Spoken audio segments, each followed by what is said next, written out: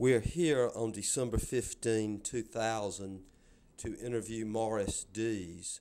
The interview is being conducted as part of the Oral History Project of the United States District Court for the Middle District of Alabama, a court before which Mr. Dees has practiced with distinction for more than 30 years. The interview of Mr. Dees is being conducted in Montgomery at the offices of the Southern Poverty Law Center, an organization co-founded by Mr. Dees that has played a significant role in the history of the Middle District Court. Richard Cohen, who as legal director of the Southern Poverty Law Center has participated in many cases with Mr. Dees, is conducting the interview. Morris, you've lived in the Middle District all your life? Since I was born. Yeah. Tell us, when and where were you born? I was born in a hospital in Montgomery, Alabama, but actually my parents lived in Macon County in Shorter, Alabama. So I guess you could say I was born in Macon County in Shorter. 1936. 1936. What was life like, Morris, as a kid in Montgomery County, Alabama? I was born and raised on a cotton farm. My daddy didn't have any land. We were tenant farmers. We rented our land from some of the biggest landowners in the county. Pardon me.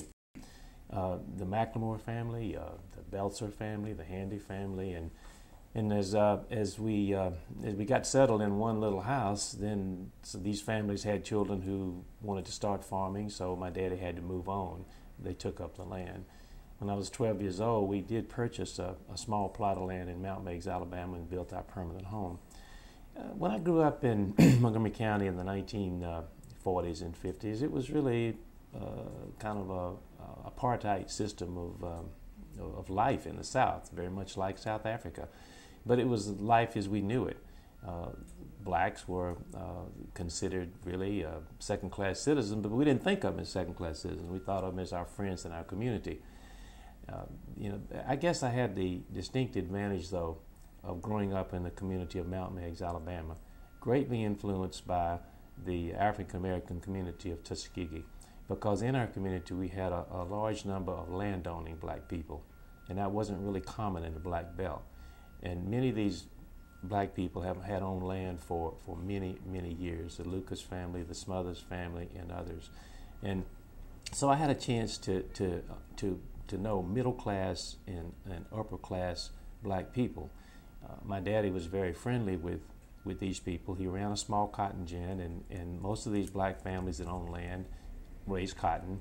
They had businesses. And so I had a chance to see black people in more than just field hand capacities. They were very friendly with my father, and he was friendly with them. They came in our home. They sat at our table. My mother was friendly with their wives. And that kind of was a different relationship than most of the white farmers and their families had with black people. Most of them stopped at the back door. And it gave me kind of a respect and maybe a different view, even though my daddy wasn't liberal or progressive or in the sense of a liberal as we think today, but neither was he conservative either. He was just a guy trying to make a living. My mother was, and he had a partnership in a sense, because they ran a family farm together. So we hired blacks that worked in our cotton field. I worked in the cotton fields with them. I picked cotton and I chopped cotton and I carried the water bucket. But at the same time, I saw my dad respond to black people in a way that I know the other white farmers didn't do. Were you conscious of that at the time, do you think? You know, I think I really was, but I didn't write it down in a book anyway. I didn't say, well, my dad is a great guy because he'll sit down on the country store porch and eat a can of sardines and crackers with a black guy sitting on the bench next to him. On the other hand, the US 80, the only road that ran east and west across the South at the time before the interstates, ran through Mount Meigs, Alabama. I had an uncle who had a country store across the street from the country store that my daddy mainly traded. My dad and his uncle brother didn't get along too good. What was your father's name, by the way? My father's name was Morris. What about your uncle? And my uncle's name was Lucian. And Uncle Lucian had his store over there, and I would drive my bicycle back and forth from across the street, just a little two-lane highway, because I love my uncle. He had no kids, and he really raised my sister and I as like his own kids. Never had any kids. And I remember one day I was about 12 years old, and I rode my bicycle across and leaned it up against the iron pole that held the store porch up, and he was sitting there with a couple of his white buddies. Today I look back, I know they were very racist. And he looked over and he called my daddy brother. My daddy's the oldest. He says, "Look at brother over there sitting with those niggers," you know. And he's just nothing but a nigger lover. And I remember at the time thinking, wow, you know, what's my daddy doing wrong at the time, you know? And so, but I didn't really do anything about it, you know. I just wheeled back across the street. My daddy was on the other side of the street. And that was kind of the context that I grew up in this little community, because these black people that my daddy was dealing with were intelligent and smart. Many of them had gone to college, mainly Tuskegee in Alabama State, and they, you know, they owned and were probably financially better off. I know they were financially better off than my parents were at the time. And so I remember a lot of times in the cotton field, my daddy would do things. I mean, my daddy was a guy who, you know, got his hands dirty out in the fields. He would put the plows on the tractors, and I'd see him driving tractors. And he had a big mule that he had, a horse he plowed. The first time I really was called attention in a sharp kind of way of my daddy's attitude was I was about like 5 years old, 4 or 5 years old, and we had this river place we rented from a big estate in Montgomery, the Lyle family estate. They own land all over the county. And this was a 1,200-acre farm. Actually, it's on about 100 acres of cotton. The rest of it was swamps and woods and stuff like that. And they plowing mules. This was about 1943 or 4 or something like it. And actually earlier than that, 1941 or 2. And we had about 12 mules, and they was coming in late in the afternoon to the barn to put the mules up. And I wanted to ride a mule. And so remember Wilson, Mr. Wilson, who was kind of the barn manager for my daddy on the farm, he let me get up on his mule after they unhooked him from the plows. They left the plows in the field to come back the next day. And I was riding, I was playing cowboy, I was kicking the mule. And finally, when we got to the barn, about a half mile away, we had to walk them that far across the fields to get to the barn. The mules wanted to get a drink of water. And they went up to an old log that had been hollowed out for a well, for a trough, and you had a pump to pump the water in it. And so when the mule got there, I said, get up, get up, get up, go, kicking the mule in the side because I didn't want to stop. And Wilson looked up at me and he says, "Okay, Bubba, time to get down." They call me Bubba as my nickname. He says, "Time to get down off the mule." And I said, "I don't want to. I want to keep riding." And so he said, "Nope, it's time to get down now." And I said, "You black nigger, you can't tell me what to do." And you know, I'd heard my uncle say words like that. Well, I looked around behind me because I heard a noise. And my daddy took his belt out. Now, you know, have you ever heard a belt come out of a belt loop? Boop, sure. Boop, boop. You know you're fixing to get your butt beat. My daddy reached up on that mule, grabbed me by the arm, snatched me down, and started beating my butt in a circle, holding one arm, beating me around and around in a circle. And he told me, he said, "Don't you ever use that word." He said, "You do what Wilson," he called him Wilson, he said, "You do what Wilson tells you to do. Get down off that mule." And, you know, that made a hell of an impression. But he didn't, you know, I didn't become, you know, a card-carrying NAACP member the next day. I didn't think anything about it. And I remember another incident in the cotton field that was kind of telling. My job was to, you know, carry the water bucket. And I had to walk sometimes, you know, half a mile to a well to get the water. Didn't have any electricity at all down there. And I was carrying this, you know, metal bucket with a wire bail, and I'm carrying like 2 of them. And by the time you walked to the well and got back with the water, people, you know, they drink it up time you got this. Off you go again. In fact, I used to carry a big cloth to put on my hand to keep from cutting my hand. Got back to the field, and it was 110 degrees in the shade. It was about 11 o'clock, and sun right overhead, you know, almost can step on your shadow. And my daddy was out there, you know, with his hoe kind of helping chop a little bit. And I got to the first person to get a water. Now, he had a dipper, a little gourd that cut out like a dipper. And this black lady, Miss Perry Lee, got the dipper, took a drink of water, and put the dipper back. Then I walked up another black man got a dipper, took a drink of water, and then I got to my daddy. And he just picked up the dipper, got a drink of water, and went on. Well, I never really thought about that until really years later. But, you know, here's my dad drinking after a black person out of a bucket. And that wasn't a single white person in our community to ever do that. I mean, if a black person drank out of a Coca-Cola bottle at the country store, I actually saw a white man one time reach down and pick up a Coke bottle. He had, you know, a little small 6-ounce Coke like they had back then, and he'd drink out of it, and all of a sudden he realized that he might have got the Coke bottle that some black person had, and I saw him go out to the back door and spit the Coke out of his mouth and wash his mouth out because he thought he'd drink after a black person. So, you know, I can't think that, you know, my parents ever told me one single thing about being fair or being just or anything like that. But I think it was the things I learned around the kitchen table that made a difference. And in addition, there was 2 people that lived in our community that also gave me a different perspective on life. One was an Italian lady named Mrs. Del Porto. She had married an Irishman named McCarthy, but he died. And that was my daddy's, I guess, closest, one of his closest friends. And she ran a country grocery store down in War, Alabama. She talked with a heavy Italian accent, and my daddy was always friendly with her, and she gave me a perspective on life, you know, because a lot of the white people in Montgomery, they use words about her. I mean, Mountain Meg's my community. They use words about her as they would a black person. You know, they would say, well, you know, she you know, cheats people, and and she looks like a nigger. You know, I've heard actually, you know, that, and like they said, well, you know, she gives credit to these sorry blacks. They didn't use the word blacks. When the white guy ran across the store wouldn't do it, because she was interested in, you know, helping people. And I've actually seen her back then, you know, give money to people who were in need. And another guy was a Jewish guy named Gabriel, and I actually never, you know, whatever happened to his family or what, but Mr. Gabriel ran a country store in Mountain Eggs, a brick store, and was very close friends of my family's, and he would, my daddy would always go in and talk to Mr. Gabriel, and I remember my uncles, I had 3 of them, constantly talked about Mr. Gabriel Jewing people and cheating them and stuff like that.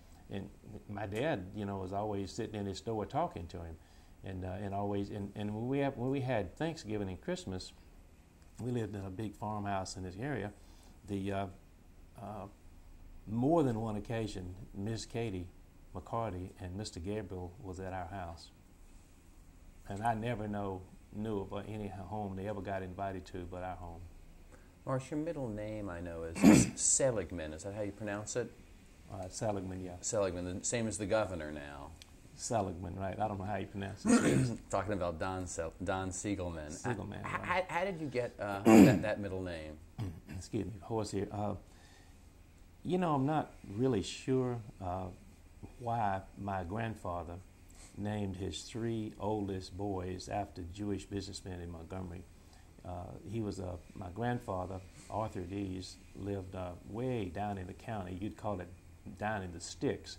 He was on the country roads down near Union Springs, actually a mile or 2 from the Bullock County line. And he had ended up having 8 kids, and he was a sharecropper, but he also was a county road foreman down there. His job was to make sure that the roads got scraped and all, etc. But he named my father after Morris Seligman, who was a prominent Jewish merchant in Montgomery. You know, we didn't have Walmart of the days, and they had numerous big dry goods stores in Montgomery. And another man that he was very friendly with was Lucian Loeb, and he named his next son Lucian after Lucian Loeb, and he named his next son. I'm not sure this person's business in Montgomery, but he named him James Sternberg after a Jewish businessman named Sternberg in Montgomery. And I've never really tried to track Mr. Sternberg down and know what his history is. I can't really say why, you know, my grandfather did this, and my father simply named me after him and his oldest son, that kind of thing. But my dad was never not proud of his name, and In fact, he was very proud of it, and wrote it. When everything he wrote, he put that in his writing. And I remember during World War II, my aunts, especially, I remember one of them, my uncle, they had blackouts, and you had to pull your shades down so there's no light shining through, so the Germans couldn't bomb your house.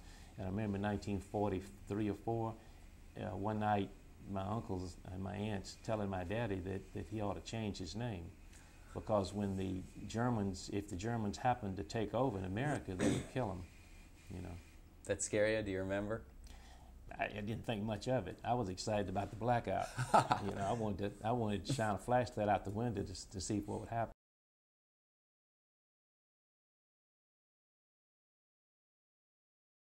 Was your father politically active? Yes and no. Dad didn't graduate from high school, but he had a associate, a friend he grew up with who went to high school with him that did graduate from high school and did go on to college and become a lawyer. His name was Charles Pinkston. And Pinkston became early on friends of Governor Folsom, Big Jim Folsom. And Big Jim Folsom was liked to drink bourbon, and he was a country fella. And Pinkston would bring him out to Mount Meigs and to our farmhouse, and Governor Folsom would come at our house, and he had a black chauffeur. I can't remember this fellow's name. I thought I'd never forget it. But Winston would bring the limo, and he'd park the limo out behind our barn so nobody could see it from the highway. And Governor Folsom and Charlie Pinkston and my dad and a couple others would sit around and, you know, drink bourbon and talk. So that was my introduction to politics. Well, my father, you know, never had much money, anything. When Folsom came in, they had various little deals they gave the cronies of the governor. So they gave my daddy a little deal that kind of got him a few bucks. They had these people that acted as agents for people selling stuff from the state, and it was kind of a small deal. So my daddy was always hanging around the Capitol and hanging around the governor's office. And that gave me an opportunity to become a page in the Alabama legislature. When I was like 14 or 15, I was up there as a page, and every, you know, Governor Folsom served several terms, so I was always a page or a clerk. And that gave me an opportunity to meet people like George Wallace and whet my appetite for politics. When did you first meet George Wallace? Do you remember? I first met George Wallace when Governor Folsom was sworn in 1952, I believe. It could have been 48. Honestly, I can't remember the exact date.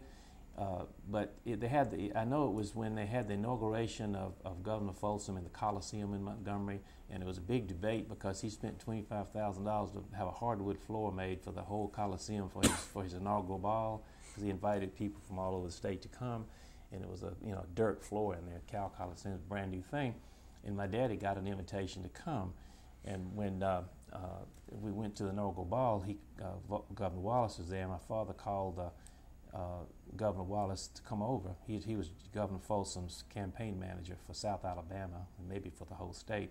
And he told me, introduced me to Wallace, my daddy did, and he says, I want you to meet Judge Wallace. He's going to be a future governor of Alabama, mark my word. Did you ever see the Governor Folsom, with your father? Did they let you see them drinking? Oh, yeah. What do you think? Did you have any thought about the governor kind of getting drunk well, with your dad? All I remember about, because all the men in Mount Meigs I knew got drunk. That's why I didn't take a drink of whiskey until I was 44 years old, because I saw my daddy and Charlie Pinkston and Big Jim Folsom and all of them drinking enough whiskey to float a battleship off. I mean, they were just the thing I remember about Governor Folsom was not his drinking, because I saw a lot of guys staggering around, but he didn't shave. A bit like you, Richard. He would have he had this big, thick beard, and it would just grow out all over his face. And he's a monster of a man. You know, he's like 6'8". I mean, like a basketball player. So yeah, I saw him. There's one minor thing I might mention that I think that here again, I think gave me a chance to be kind of on the front row of history, so to speak.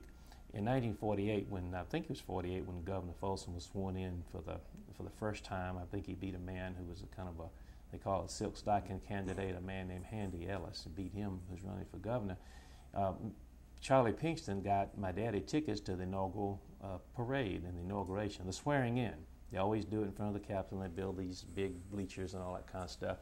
And so I was sitting there, like in a very prominent place, and and watching the bands marching up the street and all that kind of stuff. And I remember it was cold as the devil in January, and Governor Folsom got up to make his speech, his acceptance speech for the governor, inaugural speech.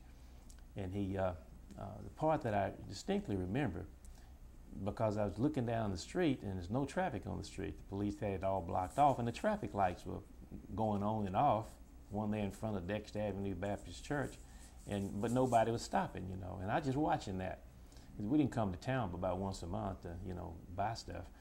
And Folsom said, you see that traffic light down there? When that traffic light turns red, everybody stops. Black, he said colored people, and white stop. When that traffic light turns green, they all go. He said, now we have got to have everybody in this state participating, and everybody in this state's got to vote. Black people got to vote, and white people got to vote. And that was kind of, I didn't take note as a social studies student or anything like that, but I remember that. I never forgot that. Mm-hmm. Did your father want you to be a lawyer? Oh, no question about it. He told me one time, he said, look at Charlie Pinkston. He's a lawyer, and he brings home checks all the time. And sometimes I don't see him do much for the money either. And he told me, he said, you be a lawyer because you'll get yourself, become a judge, and you'll get a job for life. Because my daddy was conscious about money coming in, because if you're a farmer, you might have a good crop one year, and next year you might have a failure. And my daddy, when he died, he was $30,000 in debt, money he had borrowed 10 years before, and all he could really was pay the interest on it. And that money was borrowed to buy the house and the farm that we actually lived in. So yeah, he wanted me to be a lawyer, and he, that was his whole, ambition for me.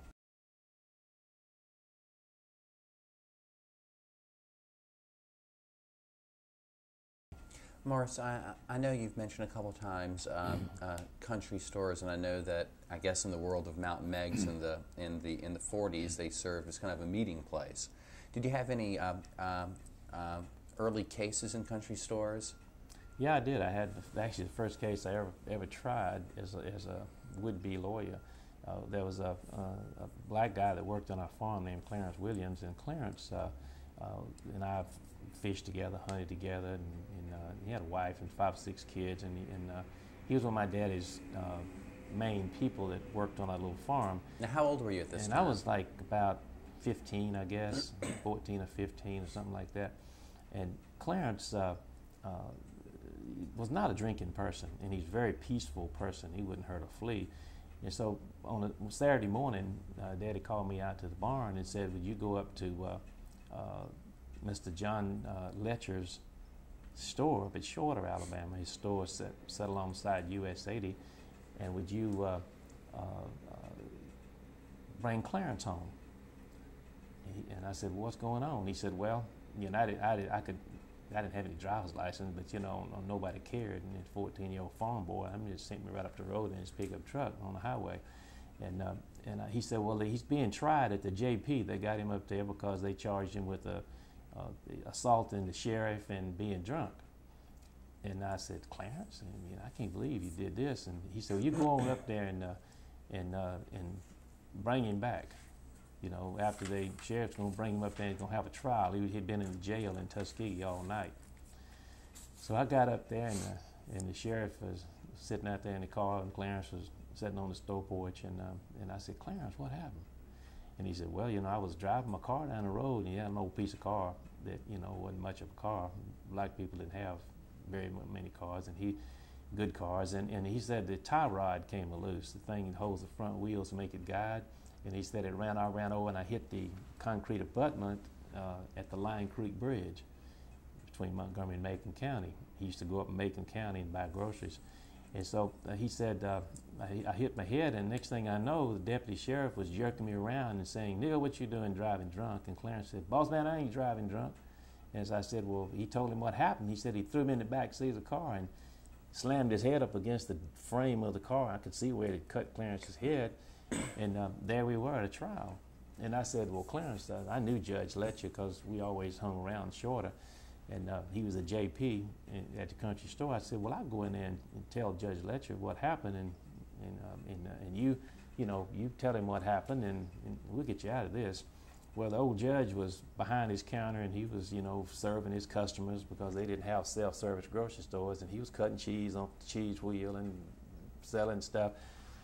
The deputy sheriff told Judge Letcher what happened, and then Clarence spoke up and told what happened.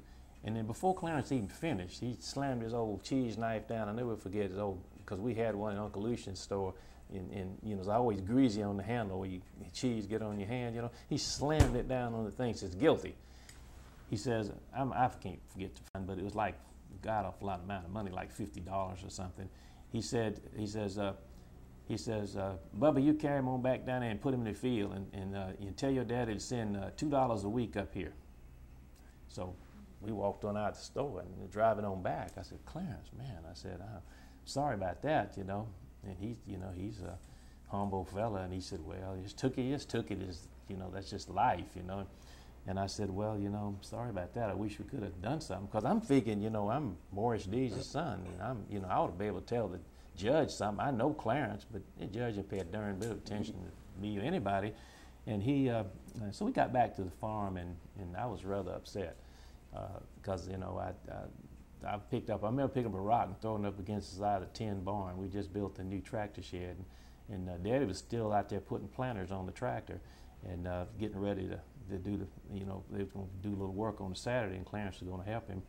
And I never forget, he said, he told me, I asked him what happened. I told him. He said, "Well, Judge Letcher's a pretty tough judge, you know."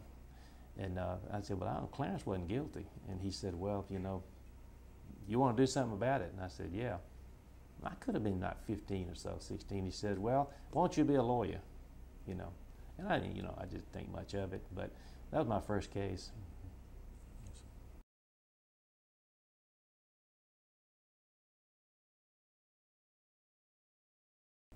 What year did you go off to college, Morris? 1955.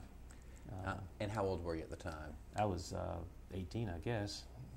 Off to the University of Alabama? Went to the University of Alabama, right. When you went there, what did you major in? Majored in business, but I didn't plan to go to college. I was going to farm, and I graduated from high school and told my dad I was ready to farm. And he said, "Well, you know, there's just not enough room on this farm for 2 folks." And I looked around to rent land, and people was farming fence row to fence row, so there wasn't any land available to farm back then. And so Mother called the University of Alabama. It was like in July, and to see if I could get in. And they said, "Bring him on up there." And I'd gotten married, actually, you know, when school was out, at, you know, high school. And my high school sweetheart's parents were going off to Germany, and he was a colonel in the Air Force. So we decided to get married because I was going to farm. I wasn't intending to go to college. I had a scholarship for Auburn University to study agriculture. I had been elected a high honor with the FFA, Future Farmers of America, for all my farm projects I had on the farm. And but I didn't think I needed to go to college to learn how to farm. But I went to the University of Alabama and rented a little apartment and started. You said you majored in business, but were you interested in being a lawyer then? Oh yeah, I didn't get on a degree track program. I was a vocational student in high school because I was going to farm. I was a vocational agricultural student, so when I got to college, I already knew what I wanted to be. I said I'd be a lawyer. And so they had a program that you didn't have to get a degree to be a lawyer, and I wanted to get it quick as I could. And so after all you had to do is finish, I think it was like 2 years undergraduate or enough hours anyway. I did it in 2 years. And then you could automatically go to law school. So that's what I did. So you didn't have to get a driver's license to drive, no degree to go to become a lawyer. That's right. Those were different days back then. But I never did get an undergraduate degree. What you majored though in business? I could have gotten one. When you finish your first year of law school, you're supposed to get a degree, but I didn't have enough hours in undergraduate, and so they, they mailed me a degree 20-something years later. But you were a business major in college, though, weren't you? Business, oh yes. And did you have some businesses yourself in college? Oh yes. Tell us about that. Well, when I first got to college, I had a child that came along about a year or so later, and I had a lot of farming projects back on the farm. I had purchased some 50 head of cattle by doing little things on the farm. I had a chicken processing business and sold cotton and watermelons and pigs and every other thing. I had a nice little nest egg, of money. I had like $10,000 in the bank in 1955 when I graduated from high school. And it was way more money than my father had. And my goal, you know, if I was going to be a farmer, was to have money coming in all the time, not just one cash crop, cotton, once a year. You know, if you perish or you do well. And so I had all this money, $10,000, and that was a lot of money in 1955. And so I started school, and you know, I wanted, you know, not to spend my capital, so I kept that in the bank. In fact, I gave my daddy my 50 cattle. I just let him have them. I told him, you know, you take these and send me, you know, a check every once in a while from the calves, because I couldn't run those cattle way up there in Alabama. And so I decided that I would, you know, find some jobs to do around campus. So I started looking around, and all I had was like 50 cents an hour, you know, kind of jobs, working in the dormitory and stuff like that. I sold sandwiches in dorms for some company, doing that for a while, and there's no way to make any money. And one day, it's in December. I'd never really been outside the state of Alabama in my life up to that point, except to go to the beach once a year in Florida, and never been to any other state. And I was very lonely to be away from the farm, and my birthday's in December, so my mother sent me a birthday cake in a tin, like you send a fruit cake in. I love fruit cakes. So I was sitting there looking at that fruit cake one day, and I'm thinking, as I looked at it, wow, I bet you everybody else is just as lonely as I am up here. And if I could get the list of every student and the addresses of all their parents and all, I could start a birthday cake business.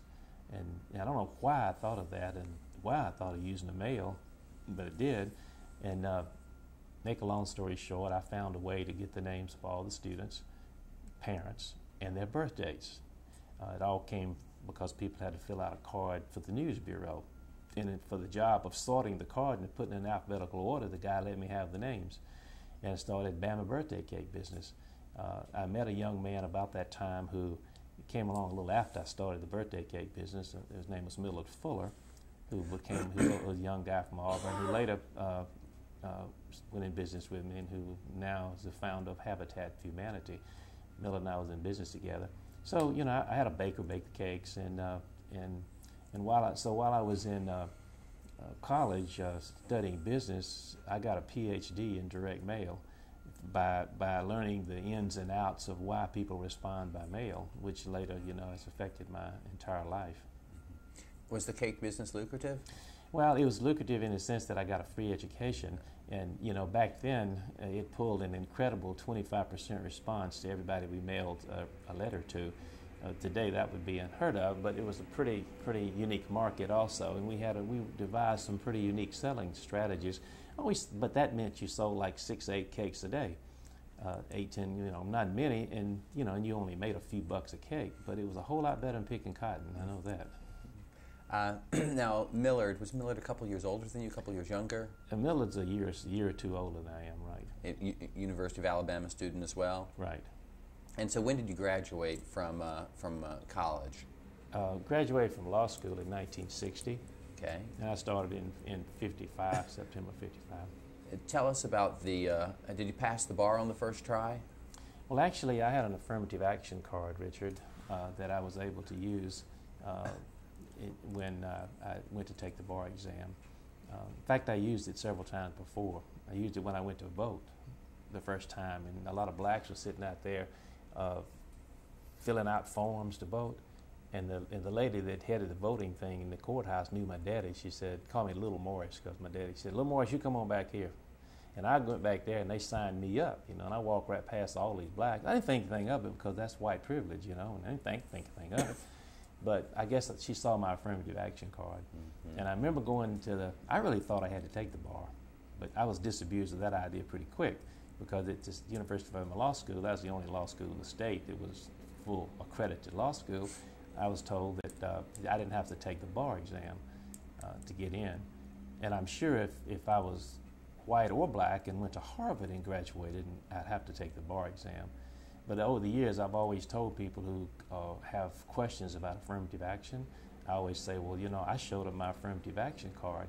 And, you know, a clever fellow like you can figure out quickly it was simply the color of my skin. That was my affirmative action card. But nobody was too concerned about it, because we had the power. And, you know, small point, but it wasn't lost on me.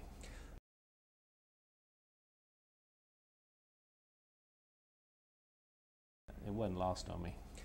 Morris, when you graduated from school, what did you do?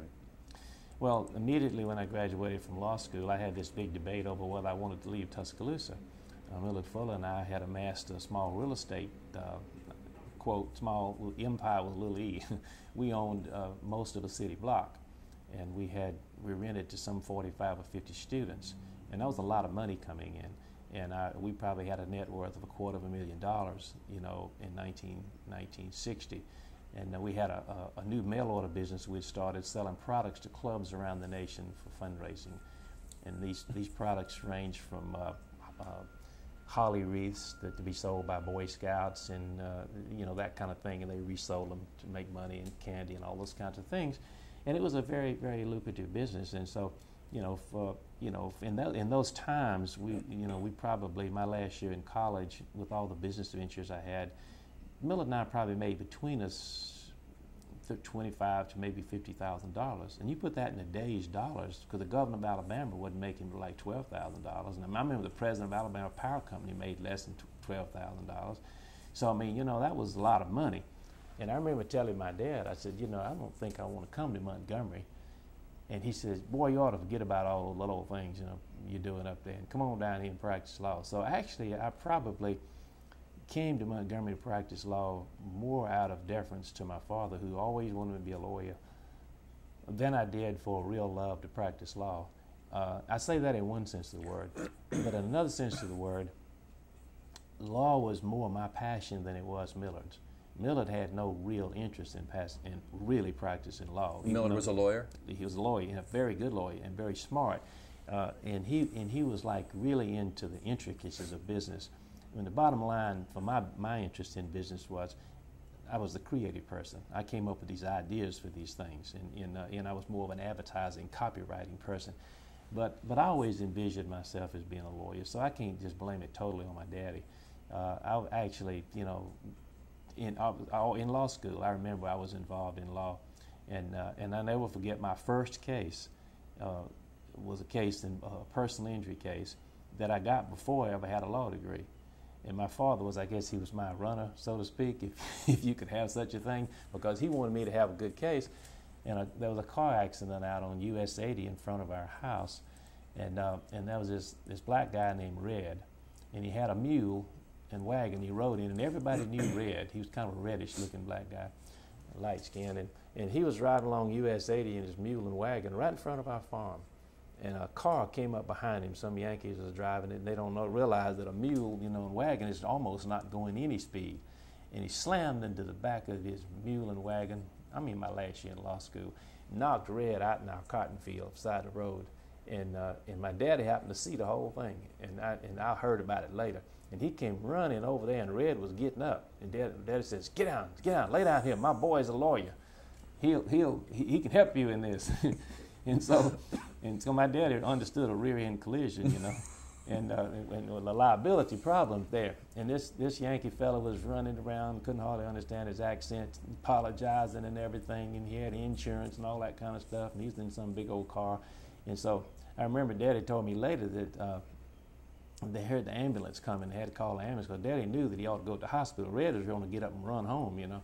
And so they carried Red. The ambulance was coming, and when the siren started, because they had no ambulance for black, they had to use Ross Clayton Funeral Home. And the black people always joked, you know, when they hear that Ross Clayton Funeral Home siren coming, you know, you better go. And so Red was getting up moving, and Daddy was holding him down. So they finally got him in the thing and took him up there and x-rayed him. And, you know, he was all bent over and contorted through his life. He was kind of walk with a limp. His spine looked like a fish hook. But I remember looking at the x-rays later. But that was my first case my daddy got for me. And I had to get a lawyer named Joe Booth. He was a lawyer my daddy knew, to hold on to the case till I got out of law school.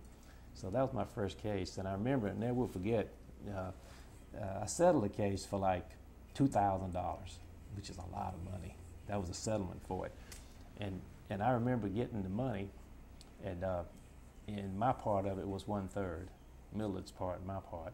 And we got the money in $100 bills. Because Red, you know these black people had checking accounts. And I took the money in a paper sack and called Red up to Gilda's Country Store at Mount Meigs and to get his payoff. And in front of everybody there, because everybody knew Red was being represented by lawyer Dees, and I had, had him a stack of, how you put $50 bills in a packet? Well, I had a stack of them this high. Now, here are people sitting there getting paid off for working in the cotton fields, getting $12 a week, and Red had this stack of money. And I keep putting that money out in the county, his eyes got that big. And everybody was watching. I mean, it was Saturday, and it was like 50 people in and out of the store. You counted slowly, too. And I just laid it out. And Red walked off that money. I heard people say, don't put that money under your mattress, man. The house might catch on fire. Anyway, so that was the beginning of my law practice, and and it boomed after that. I mean, I got all kind of cases, mainly personal injury, and representing people is what I really want to do. Let me go back to something I think I overlooked, Morris.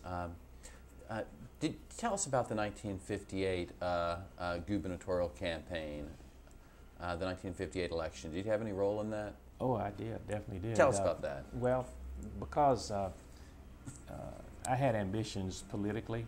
I thought maybe I'd want to be governor of Alabama and maybe United States Senator, but governor of Alabama, I think, really, because Governor Folsom was governor, and I saw that big limousine come and, bring him out to the farm. And actually in high school, I dated his daughter, Rachel, and so I got to go down to the mansion a lot. And I dated later Cornelia, was the governor's niece when I was in high school. And it was quite a thing to go up to the Capitol, that big building, and walk in the kitchen and, big refrigerators, and walk all through the mansion, and all that. And I'd been in the Capitol. I went to the governor's office. I could run in and out of the governor's office like I was the governor's son. They loved my daddy. So I thought I wanted to be a governor. And Daddy was excited about that, too. And so in 1958, Daddy asked me, and Charlie Pinkston really was my guiding political light. He said, come to Montgomery because they're going to have the Democratic Convention in the Exchange Hotel. It was a big hotel down here, then it's gone now. And either Whitley one of those big hotels. And so he said, you come down here and we want you to meet some people. So I got there and came from the University of Alabama. In fact, I was fixing to go into law school. And Charlie Pinkston said, well, now we want you to work in the Wallace campaign. And I was very excited about that, And they said, and George Wallace and his brother Jerry, a friend of mine, a very close friend named Sag, and he was in college too. And he said, if you come down and work for George Wallace, we'll put you in charge of young people for the state of Alabama. Well, Wallace had come to the University of Alabama at my request to talk to a pre-law society group that I had started. And through his brother, got him to come up there before that, and so I kind of knew him a little bit. So, and he was a perfect fit politically for my daddy and Charlie Pinkston because he was a populist and he was a liberal type person, and he was running against at that time a man named John Patterson, who was the Attorney General of Alabama. Who Mr. Patterson's a fine man, and in later life he became a very progressive individual. But back then, though, he had the support of the Ku Klux Klan, and he had filed a suit to stop the NAACP, attempt to stop him from doing business in Alabama. And so my daddy, working for Wallace was a good thing, and the black people in our community were for Governor Wallace, and Winston, his aide and assistant at the time, had really corralled whatever black support that Wallace could get. And so I became, Wallace's student coordinator, I guess you could call it. But I really wanted to work, and do something politically. And in addition, they asked me if I wouldn't run for the Democratic Executive Committee at the time. That's I think each congressional district had like 5 or 6 people who served, that got elected, voted. So that I got on the ballot for that. But also I wore 2 hats because MacDonald Gallion grabbed me. He also knew my father, and he asked me if I wouldn't be his campaign manager. And I said, well, and Jerry Wallace said, that's okay, you can help both of us. And so I was actually officially MacDonald Gallion's campaign manager, and Wallace is kind of on the side student coordinator. And they put my name on the ballot for the Democratic Executive Committee. And the next morning, Sunday morning, my name came out in the newspaper. And I was put on a slate by MacDonald Gallion, along with a guy named Frank Mazzell, and it was like I don't know what they call themselves, states' rights Democrats or something. Strom Thurmond fell up in South Carolina, led this walkout in 1948, and they had this thing, and George Wallace was a delegate in 1948, Alabama delegate. He didn't walk out when Strom Thurmond walked out in objection to the Democrats trying to have a civil rights plank. So my daddy saw that my name in that. It didn't mean much to him, but it wasn't long before Governor Folsom called my daddy, and he said, "What's your boy doing on that slate with Frank Mizell and those states' rights Democrats, and get his name off of there?"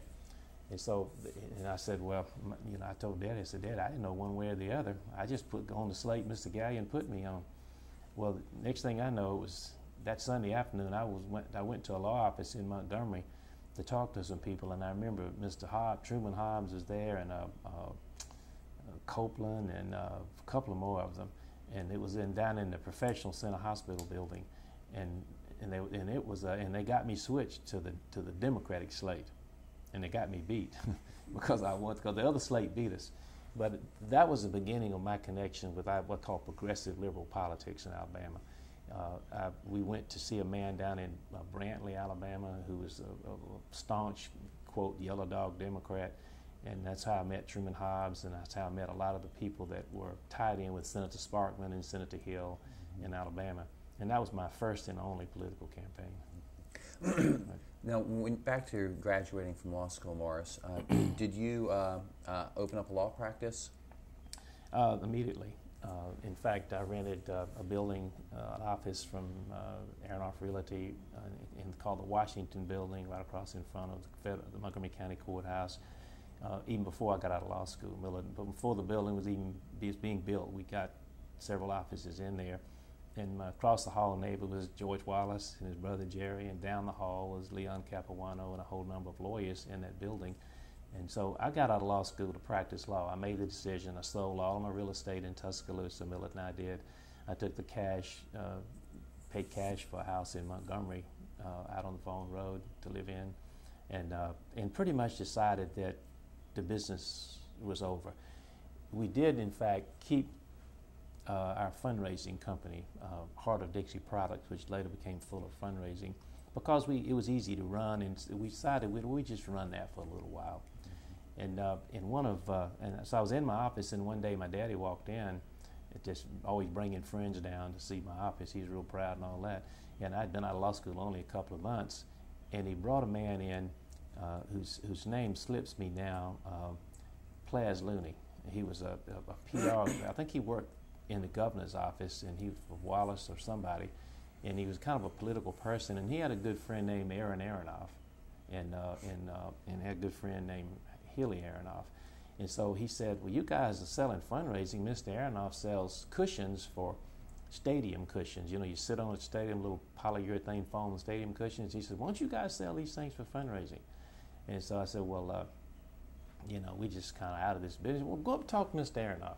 So we go up and talk to Mr. Hilly Aronoff, who had a company called Fabrics Incorporated, and he showed us the little cushions, and they only sold for $1, but there's no profit in it. The group couldn't make any money. A civic club, the JCs couldn't make enough money. And I looked and said, "What are those things over there, Mr. Aronoff?" And he said, "Those are tractor seat cushions."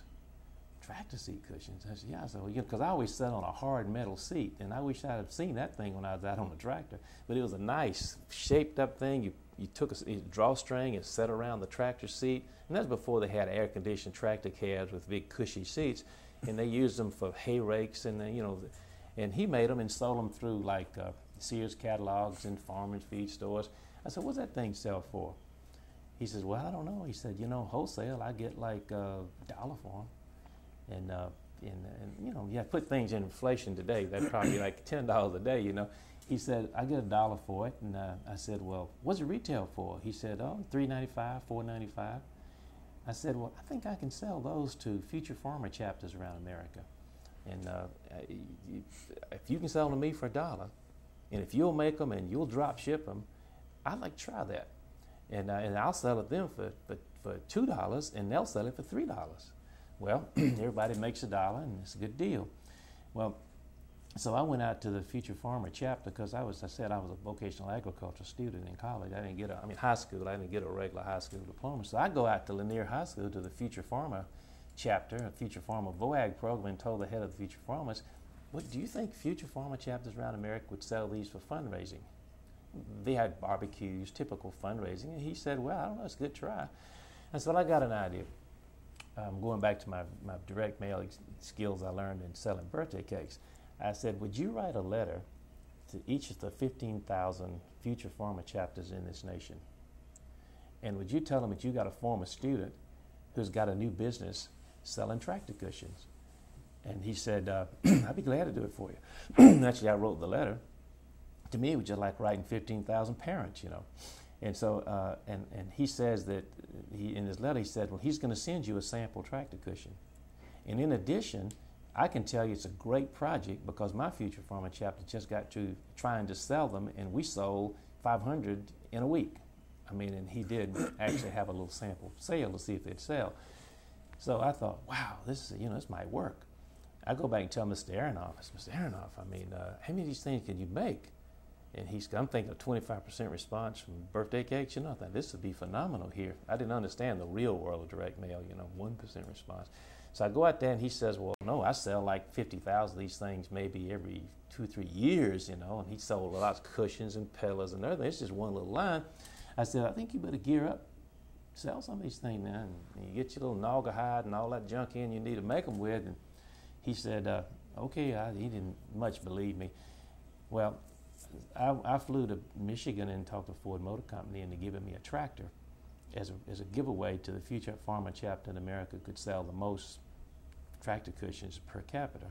And Ford Motor, first time I've ever been out of Alabama, first time I've been on an airplane. I go to Dearborn, Michigan. I walk in there out of the blue, talk to this guy, and he did it, And so here we're sitting with this picture, this nice little Ford tractor, and because all these Future Farmer chapters around the country had little farm plots everywhere, except one like a big city like Montgomery, and Ozark, and so we sent the free tractor cushions out. Mr. Locke wrote his letter, and it was very successful. And that was the end of my legal career as a traditional lawyer. What year are we at now? Probably about 1961 or 2. I've been out of law school 1 year. And we sold 50 train carloads of tractor cushions, and Mr. Aronoff had to, call in the help of other manufacturers in the country, and and we was on the road then to, big business. But you can only make so many tractor cushions, and tractor seats metal were obsolete real quick, so we hit a nice little niche, and we did well for the time being. But one thing came on after another, and the thing that really made it all work was we began to sell cookbooks for fundraising. What was the name of this business now, Morris? The name of it was, the overall company name was Fuller & Dees Incorporated, and it had several divisions. We had Favorite Recipes Press, became the largest publisher of cookbooks in the country, and basically it was sold through clubs and organizations. We got the favorite recipes of Republican wives, of Methodist wives, of future homemakers of America, and we sold like 6 and 8 million cookbooks a year. And this was Millard Fuller, right? Right, Millard Fuller, right. And so we closed our law practice in 1963. We moved into a big building, and ended up building quite a big company. I ended up with about 250 employees and offices in Chicago for publishing more complicated books like space encyclopedias, and also by mail. Life Cycle Library, Sex Education for Children. It was sold through World Book and My Weekly Reader, and Grolia's Encyclopedia, and all those kinds of things.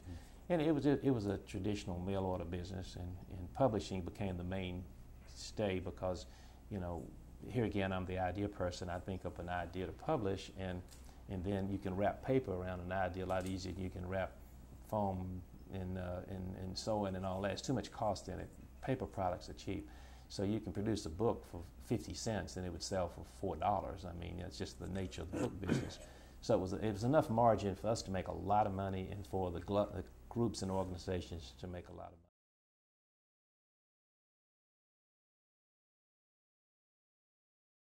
Morris, when was your first case in federal court?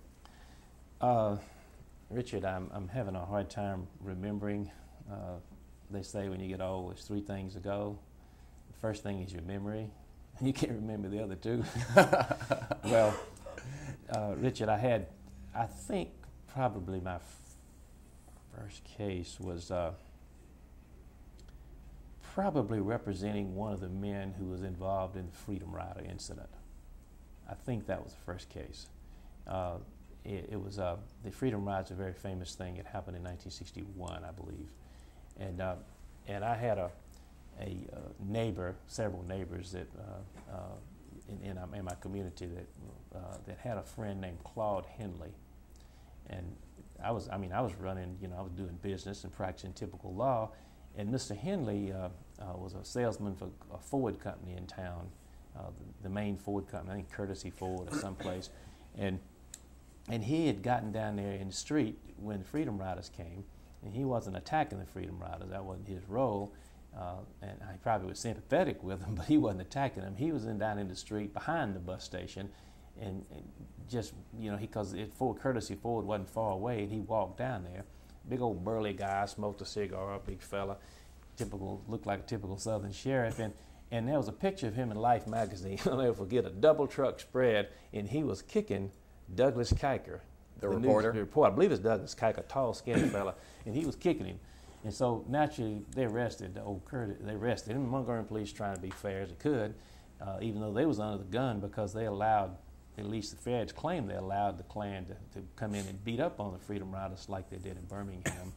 And so anyway, Claude it came to my attention when he walked in the office, because he had gone to see Montgomery's most famous criminal lawyer, a man named John Blue Hill and John Harris.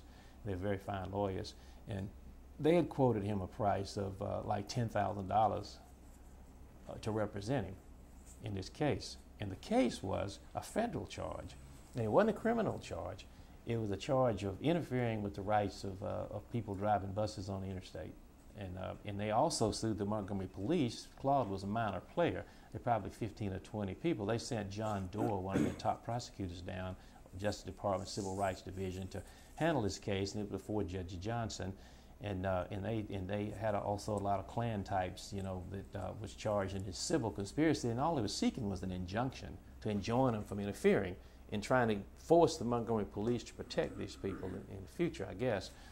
And so Claude walked in my office. He said, "I ain't got $10,000." He said, but he knew me from the country down there. And he said, "Well, look, would you represent me?" And I said, "Well, how much did Mr. Hill offer you to charge you?" He said, "Well, $10,000. I said, "Well, I'll take it for $5,000. And so he's so glad. And so I go up to federal court. I didn't even know how to find I knew what a building was, but I'd never been in there. Go in there, and I never forget it. It was a spectacle, there was press everywhere and people all over the place. And there was Calvin Weitzel was one of the lawyers. I think he was representing maybe the police and then there was people representing the Klan. There was some guy from Marietta, Georgia, a lawyer named Venable or somebody like that. And he was over there, and he had a briefcase, I remember, and he had like white power on the side of his briefcase. And this is James Venable. James Venable, that's famous him. Klansman. Right, he was down there, and a whole bunch of them was in there. And, and I believe, if I'm not mistaken, they had a Klan defendant, like the United Klans or somebody. I'm sitting in there, looking and representing my client. Naturally, I want to be governor too. I'm still getting that up. But wasn't totally, but in the back of my mind. And this thing is political, and and all that, lots of things going on. And I'm looking at that thing, and so then I'm thinking, I don't feel too comfortable in here. I never forget one black guy. He's kind of a light-skinned black guy, and he was a well-dressed, handsome guy. And as I was walking in the courtroom, he looked at me. I guess they were trying to make white folks feel bad. He said, how can you come down here and defend these people?" He didn't know who I was and nothing about me, but I remember him saying that out in the hall as I was walking in the thing, and he was, they're just saying remarks like that, and I don't even know who he was. Could have been Andy Young, who he was. And I'm going in there with Claude, and I'm sitting there, and various witnesses get on the stand, and I remember putting some young black woman up there who was on the bus. And I remember Mr. Calvin Weitzel questioning her and asking her some real questions like, I think, how much money did they give you when you left? She said, like $5. He said, "Did they tell you not to spend it all in one place?" Kind of a sarcastic thing. And in fact, I was kind of, buying into that. And all of a sudden, I didn't feel comfortable a bit. And so I got up and walked over to see this John Doe fellow that's from Washington, D.C., and I said, what do y'all want from Claude Henley? And they had a bunch of photographs of the FBI, and he showed me. He said, well, we just want an injunction against him. You know, I said, well, suppose I just say that we agreed. You can have an injunction against him. He'll say, well, then fine. If you agree to an injunction, that's it. So, man, we agreed to an injunction, and I was out of there. I stayed in that courtroom to my best of my knowledge. The record may show different, but I think I stayed in there one day. And that trial lasted a long time, and Judge Johnson ended up enjoining everybody. And all we did was stand up in front of Judge Johnson and say that we agree to be enjoined. Mm-hmm. And then I had to go represent Claude as a criminal defendant down in Montgomery City Court. And I played him guilty because they brought Mr. Kika, or I believe it was him, or someone nationally well-known me. They brought him all the way down here to testify against Claude to identify him. They could have just called me in advance because I pled him guilty, and they charged him like $100. Quite frankly, had I wanted to, probably could have got him off, because then the judge of the court was at that time was Judge Eugene D. Lowe. You're talking now in the state court proceeding. In the city court, yeah. Judge Lowe was the judge, and he was a close friend. And I'd seen many times people come down there as guilty as they could be, and you'd come up with some defense, and then you could appeal it to a jury, and a jury probably wouldn't convict Claude because he could probably say the newsman threw something at him, or he thought he was going to hit him with a camera. All it took was just that. But my heart wasn't in it. Was that the first time you had met Judge Johnson in the court? First time I ever laid eyes on him was in that court. And I can't, don't remember too much about him. No, absolutely not. Even though Millard and I had, constant debates and things about what we felt about all this stuff, because George Wallace, when I supported him in '58, he was not, any kind of open, avowed racist, just quite the opposite. And he was a populist, and he was our friend as a friend of Jim Folsom, and Jim Folsom was absolutely no racist. So when Wallace ran the second time in 1962, he decided he was going to take a racist view, and I, remained friends with George Wallace till he died, and but I never ever supported him again for any kind of political office. And I remember the day he was inaugurated in 1962. Miller and I was so disgusted by the whole thing, we got our boat and put it in the river, like you and I did, up around Tallahassee, and we floated down the Tallapoosa River trying to find some ducks to shoot. And I never forget, it was cold. It was so cold when water hit the edge of the canoe, it just froze. And I remember thinking, we talked about that. And that was kind of a tipping point, because back in college I had an opportunity to face square on this whole issue of rights of black people. In 1955, when a judge in Birmingham, Judge Grooms, ordered the integration of the University of Alabama, a young woman named Arthurine Lucy, and I was my first year in college, and I remember the professors told all of us to stay in the classroom, don't go outside, and she was going to be brought into the campus to register, to go over to the administration building. But I wanted to see, so I went and looked, and I remember it was about 10,000 people there on the square in downtown campus square area.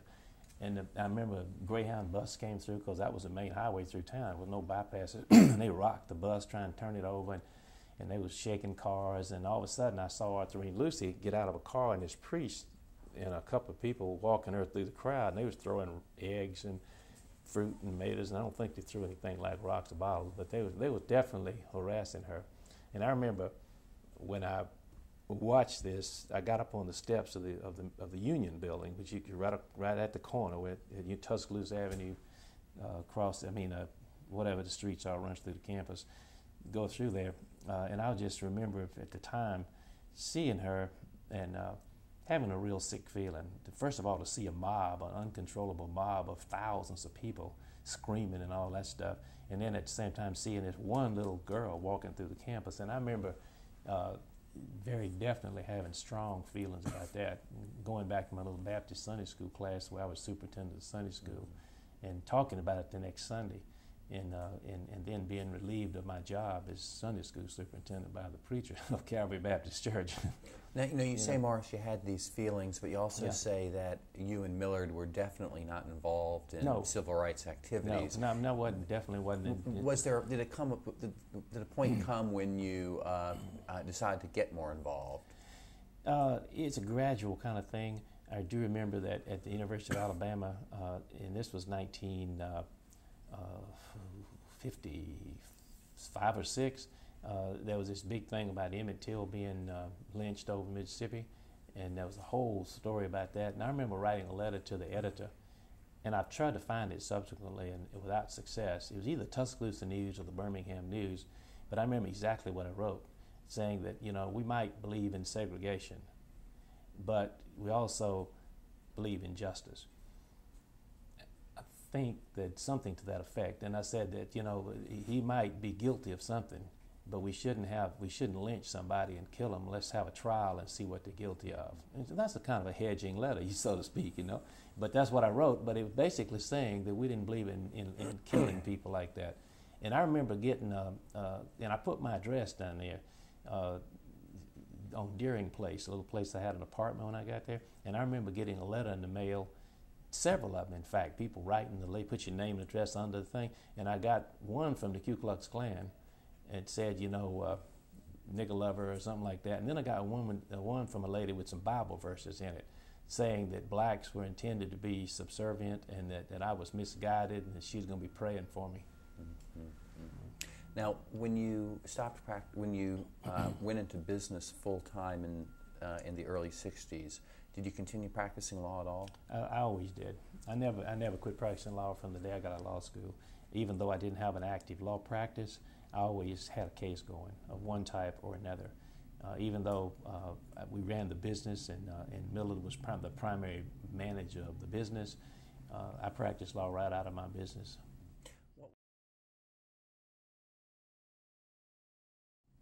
What was the first case that you would consider a civil rights case that you had? You remember the first case, but some of the very early cases I had was ACLU connected. I remember one of the first major cases I had before Judge Johnson was the case trying to stop the building of Alabama State University in Montgomery, because Montgomery already had a 4-year college and they wanted to put Auburn University here. And Fred Gray had been my guest to drive him to Tuscaloosa to give him the ACLU's award. I was very active in the ACLU. And when driving back, he told me that he had this case, that would I help him with it? And the case was involved trying to prove that they was perpetuating the dual school system by building Auburn in Montgomery. And when he hadn't done any work on the case much, there was some lawyer from the Inc. Fund handling it. That's the NAACP LDF in New York. Right. And so when so I said, well, I'd be glad to help you with it. And this is probably, I don't remember the date of 1966 maybe, something like that. And so I prepared the factual background, proving that Auburn had gone to 40 or 50 white schools to see if students would come to Auburn if they put a campus in Montgomery, but they had failed to go to 40 or 50 predominantly black schools. Predominantly means all black schools. And we put this evidence on before Judge Johnson, and it was a 3-judge court. He was sitting up there with 2 other judges. And when they ruled against us in the end, I think primarily because, I don't think that would be the ruling today, but they ruled against us then because they said Alabama had the right to build all the schools they wanted to, but they couldn't operate them on a segregated basis. Well, it turned out later there's big litigation over that, and they essentially have merged a lot of facilities and programs, and the whole thing changed. But that was my first case, and to me, it was like any other case. Federal court was a whole lot different. I mean, I put a bunch of school principals up there and questioned them, and I put Holman Head up there, who was I think he worked for the Montgomery Chamber of Commerce, and proved that when they did a survey of the schools in Montgomery, in the area, the colleges, other competing colleges, they talked about Huntington, and they talked about Alabama Christian College, I think, and Troy State, and how many the distances and all this, and whether it's viable to consider a college. They didn't even have Alabama State listed, nor Tuskegee. We proved a solid case, and I think but. It wasn't that complicated. So that was it. But my actual first case I filed in court, civil rights case, you mean? That I remember filing in court was when I represented a student at Troy State University that was editor of the newspaper, the Tripolitan, and he had written an article critical of George Wallace. I think there was an article deal with some educational issue. It wasn't a racial issue. And George Wallace, his college friend and roommate, Dr. Ralph Adams, was president of Troy State. So when the faculty advisor saw this article, he told this young editor, Gary Dickey, that he couldn't put that story in the newspaper. And so Dickey, Vietnam veteran, returning, decorated and all that, he was offended. And so the paper was printed down in Enterprise, Alabama, at some local newspaper shop. And so he goes down there, and in the space where the newspaper, where the editorial was supposed to be, he wrote the word censored right across it. And they had given him some stock editorial they send to college newspapers to run in his place. And so Dickey that night takes the front page of the newspaper, the editorial page where it said censored, brings it up to the Montgomery Advertiser. Well, the next morning it was on the front page of the Montgomery Advertiser, censored. And that, boy, they kicked Dickey out of school. So I go, before I file a lawsuit, and I'll have to tell you, I didn't study federal procedure in college. In law school, I guess they offered it, but I just wanted to be an Alabama lawyer, criminal lawyer, and I didn't think about federal court for anything. And so I remember getting ready to file that suit, and I called up, I went up to the court, and I said, could y'all give me some complaints up here, that tell me, well, how am I supposed to draw up a complaint here? And the clerk of the court pulled out a few civil rights complaints and Xeroxed them for me, and I didn't even know anything about jurisdictional statutes or anything. I've copied stuff and I didn't even know to look it up, see what it meant. And I called the ACLU, and they had to mail me something because they didn't have faxes or nothing. So they got me one down here, and I put it together, filed a lawsuit, and we had a big trial. And it was a long trial because some of Montgomery's big lawyers, Rushton, Stakely, and Johnson or something, Jimmy Garrett and all, they represented Troy State. What relief were you seeking, And Morris? I've been seeking the relief to have this student reinstated. That's all I did. And Judge Johnson had better clerks than I was a lawyer. And some of these clerks, I assume, got the right law and all. But fortunately, I'll never forget, Judge Johnson treated me just like he would these old lawyers, in court. And I had known him a little bit, otherwise through the Unitarian Fellowship in town. He and his wife came occasionally, so he knew who I was. But I remember the ACLU sent me some recent case. It was a very important, up-to-date case, and it was going to be the deciding case on the issue. And Mr. Garrett had not read the case, and so Judge Johnson said, "Oh, Mr. Garrett, before we start this, would you tell me how can you distinguish what happened in this case?" And he hadn't heard. Judge Johnson hadn't heard any evidence. Let me stop you before. How would Judge Johnson have said that, Morris? How would he have said it? He kind of looked like my uncle that ran that country store. This is the way his face looked, but he was obviously not the same guy.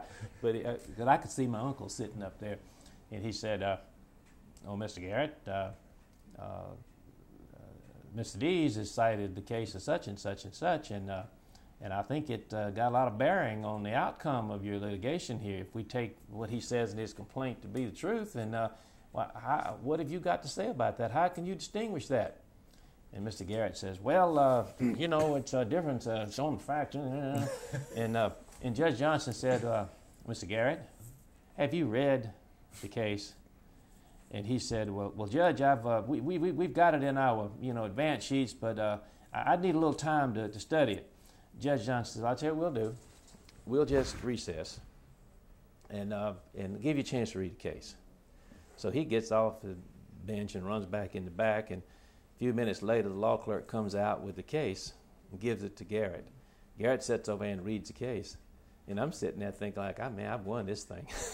I mean, woo, I'm so glad the ACLU sent me that case. So anyway, after it was over, Mr. Garrett stood up, and as a good lawyer he was, he's a wonderful lawyer, he distinguished it. He tried to. He didn't distinguish it, but he tried to. He said, he had his differences and this and that. And Judge Johnson said, okay, let's have the first witness. So on we went. But during those days, they practiced law like I really love to practice law, as you know. Trial by ambush? Trial by ambush. I mean, you've tried enough cases to me, Richard, over the last 14 years, is that it? 14 years to know that I don't really believe in discovery because I'm not going to do all the work on a case. And the other side does nothing, and I get out and find these witnesses and then tell the other side in advance the witnesses, because all they're going to do is make up some story. Well, back then, it was total trial by ambush. Today, when you go to federal court, it's no fun to practice because it's all paperwork. You know, they just, all this, you know, you got to give them this, give them this, give them this, you know, and all that stuff. And I guess it works for some of these big corporate lawyers in complicated cases. But back then, I had smoking guns, you know, and the other side didn't know about it. And so when they put them on the stand in the Dickey case or some of these other cases, the case against the YMCA, I mean, we had some smoking guns. I mean, you know, the head of the YMCA gets up there, and all of a sudden, you know, I just trap him, you know. I say, you do, you know. And then he says, I don't never heard anything about that. Well, what do you think about this document right here you signed, you know, setting up the secret YMCA City of Montgomery coordinating agreement that says that the city can't run segregated parks, they'll do them with the YMCA. Blah. You know, and I found such a document by pure accident. But, you know, so it was fun practicing in state and federal court then. What did Judge Johnson wear in those days, Morris, on the bench? He didn't have but one thing. He and I dressed exactly alike. We just wear the same suit. He went down and he bought them from the same place I bought them from, blacks. And all he bought was blacks. And he told me that he didn't have to worry about what color shirt to wear with it or what color tie. It was just black. He only why he wore a robe because they had a robe on top of it, but he had this same old black suit. We had the same salesman that sold them to us.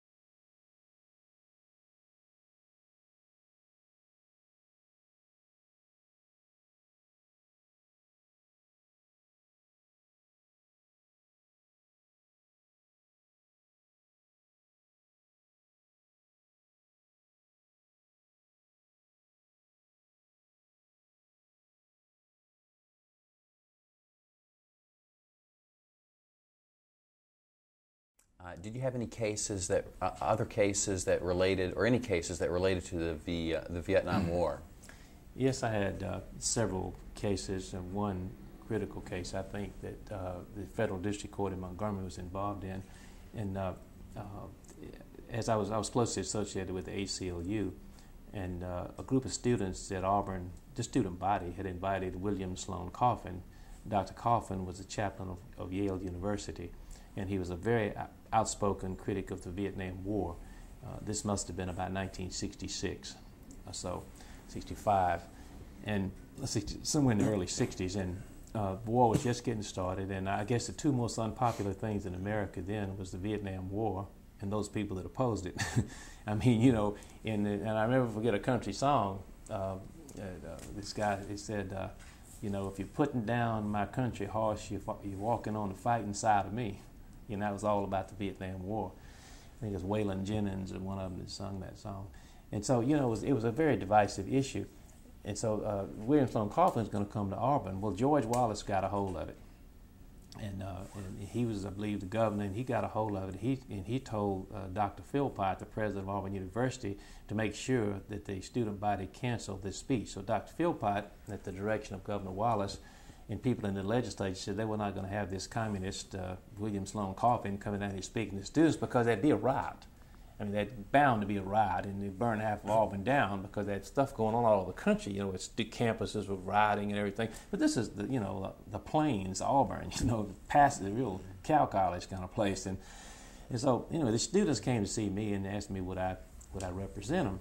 I filed a suit in federal court, I would guess it's a few days before he was supposed to speak, because they didn't let him know until about a week before they was going to cancel it. And I remember talking to Mr. Coffin, and you know, to see, you know, could he help me, give me any ideas on the lawsuit, and he really didn't have any ideas. So I filed the lawsuit in federal court, asking the court to enjoin the university and require them to let him speak, because it violated the First Amendment rights of the students. This case was Brooks versus Auburn University. Brooks was the president of the student body.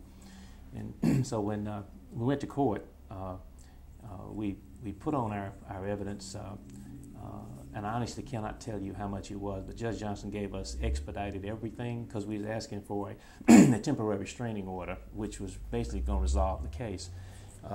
And Judge Johnson heard the case and ruled promptly. I mean, like in no time, that he would be allowed to speak, enjoin anybody from interfering with him, and required the police to protect him and all that kind of stuff. And I remember all it did was increase the crowd. I think there was like they packed the gymnasium. There was not one single protest at all. And I remember William Sloane Coffin came to my house and spent the night with me. The night, came from Auburn, stayed at the house. We became friends after that. We had a lot of security around the house because I began to get threats about this whole thing. And about a day or two after he'd spoken, I had a company out on the Atlanta Highway, a very large building, a couple 100,000 square feet of space, and we was building a new addition on the side of it, and somebody broke in through the construction barriers, got in there and slashed KKK in the plaster walls along there, and turned the water hose on, and it flooded the basement where our computers, and did some damage to our computers. And so we had police watching the building and all that kind of stuff. And I'm thinking, you know, I didn't bargain for this. I mean, I represent the ACLU. Nobody ever threatened me for anything. And so I decided I better go see Judge Johnson, and maybe, you know, I'm a federal court. They call you an officer of the court or a lawyer. So I'd go up to see Judge Johnson and ask him, you know, could the court give me some help? Could the FBI, because the city police that we had hired to watch our building had seen some cars and gotten some tag numbers. So maybe we could get a little help to get some protection. So I got my personal attorney, Leon Capuano, and we go up to see Judge Johnson. He polite and met us in his chambers, and we explained the whole thing to him. And I said, Judge Johnson, you know, it's because I brought this case in this court that this happened. So he went back there, and we gave him the names of the people that we got the tag numbers. And he got a little piece of paper out of his desk and actually got a file out, and he started looking through it to see if he saw names, because he must have had Klan names on his list. So he showed me list, and he didn't show me his list. I showed him my list, and he couldn't find any comparisons except for one guy who lived out here in Chisholm. He saw his name on there, and he said, well, I want to tell you something. There's nothing we can do to help you. He said, you know, and he showed me a cartoon on his desk, and I can't exactly remember what it was. Some of his clerks might be able to remember it. He was stood under the glass of his desk. He carried me around there and pushed his old chair back, and we looked at it, Leon and I did. And the bottom line was, he said, if you can't stand the heat, you have to get out of the kitchen. That's what he told me. And the bottom line was, if I was going to do these kind of cases, and I was going to get threats, and if I was too timid to stand up against them, then I better quit. I remember that lesson.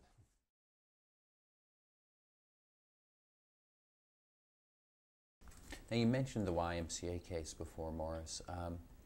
What year was that filed? I think I filed the YMCA case in about 1967, 67 or 68. Did you still have your business at that time? Oh yes, yes. I sold my business. Actually consummated sale in January 1970. Okay, and briefly, if you would, describe kind of what the basis of the case was. What were you trying to do in that case? In 1955, right after Brown versus Board, suits being filed all over America challenging equal protection in city services, not just in schools, but buses and everything. And Fred Gray and lawyers from the Legal Defense Fund of the NAACP filed a suit to integrate the parks in Montgomery, Alabama. Gilmore versus Montgomery. Mr. Gilmore, who later became a city council member, his mother filed a suit on his behalf because Oak Park, a very large park in Montgomery, had black people living up against the back side of it and whites on the other side. It was kind of a separating thing. If blacks walked through that park, that was no problem whatsoever over the years until this, issue came up about segregation. I knew that park very well. They had a swimming pool there, and we'd have our family pools there, but no black person ever thought about swimming at a swimming pool. You'd get a little 10-cent ticket in the city pool, and we'd swim there. And I remember the first swimming pool I ever been in. And Montgomery had about 15 or 20 parks, and a large number of them had swimming pools in them. They were little small wading pools for kids and that kind of thing. Well, when that suit was filed, the city's response was to close the parks. They put a chain-link fence around Oak Park, and they bulldoze your dirt into the swimming pool and close it up and close all the parks up in Montgomery and everything. And that was the end of it. In 1967, which was, about 6 years, many years later, a black lady got in touch with a minister in Montgomery. I'm not sure who the man was, and that ended up he brought it to my attention. I think his name was Schultz or somebody like that. He brought it to my attention that this black lady wanted to send, Mary Louise Smith wanted to send her two children to the YMCA summer camp. She'd been given some money. She was a maid, I believe, at the Holiday Inn. And so I told her, I said, well, why don't you go down to this Central YMCA, the central branch of the YMCA at the time. And she said, well, you think they'll let us go? She actually came to me, it's not so much as a legal matter, she wanted me to actually get her kids in camp somewhere, because they have a black YMCA called Cleveland Branch YMCA, now Rosa Parks Avenue, and they had no parks, pools. And so I knew, because I was very involved in the YMCA, I knew exactly that they didn't have any place for black kids. And so she came back and she said, well, Mr. Chandler, who was head of the Y, said that, he was sorry, but they had no parks and no camp for black children. And so I filed a lawsuit for Mary Louise Smith and her sister against the YMCA to integrate the Y. And what you have to realize is, at the time of the closing of the parks, Montgomery had one branch of the YMCA, and it was on the same street our building is on today, Washington Avenue, down near the courthouse, and it had like 300 members, and it was basically where white male, older businessmen went for rub downs and all that kind of stuff, and they had some high Y programs, YMCA programs in the schools, and they did have this camp. They call it Camp Belzer. It was a camp up in Wetumpka on the Lake Martin, And so, but over the ensuing years, they ended up with branches of the Y everywhere. They had like 15 or 20,000 members by the 1967 when I brought this lawsuit. They had, all these branches had swimming pools. Many of them were tied very closely to junior high schools in Montgomery, predominantly white. He had a branch over in Wetumpka, Prattville, and they had a citywide board of directors, and the mayor of Montgomery was ex officio chairman of the board of directors of the YMCA. So I filed a lawsuit on the basis that the YMCA used city services, like getting the city to fill its swimming pools. It had a tax-exempt status. When I filed the lawsuit, honestly, it was on a hope and a prayer. I really didn't have any idea of what the evidence would ultimately show in the end. I had read Marsh versus Alabama, a famous old U.S. Supreme Court case where the company owned a town in Pritchard, Alabama, and they wouldn't let some Seventh-day Adventists or somebody pass out pamphlets.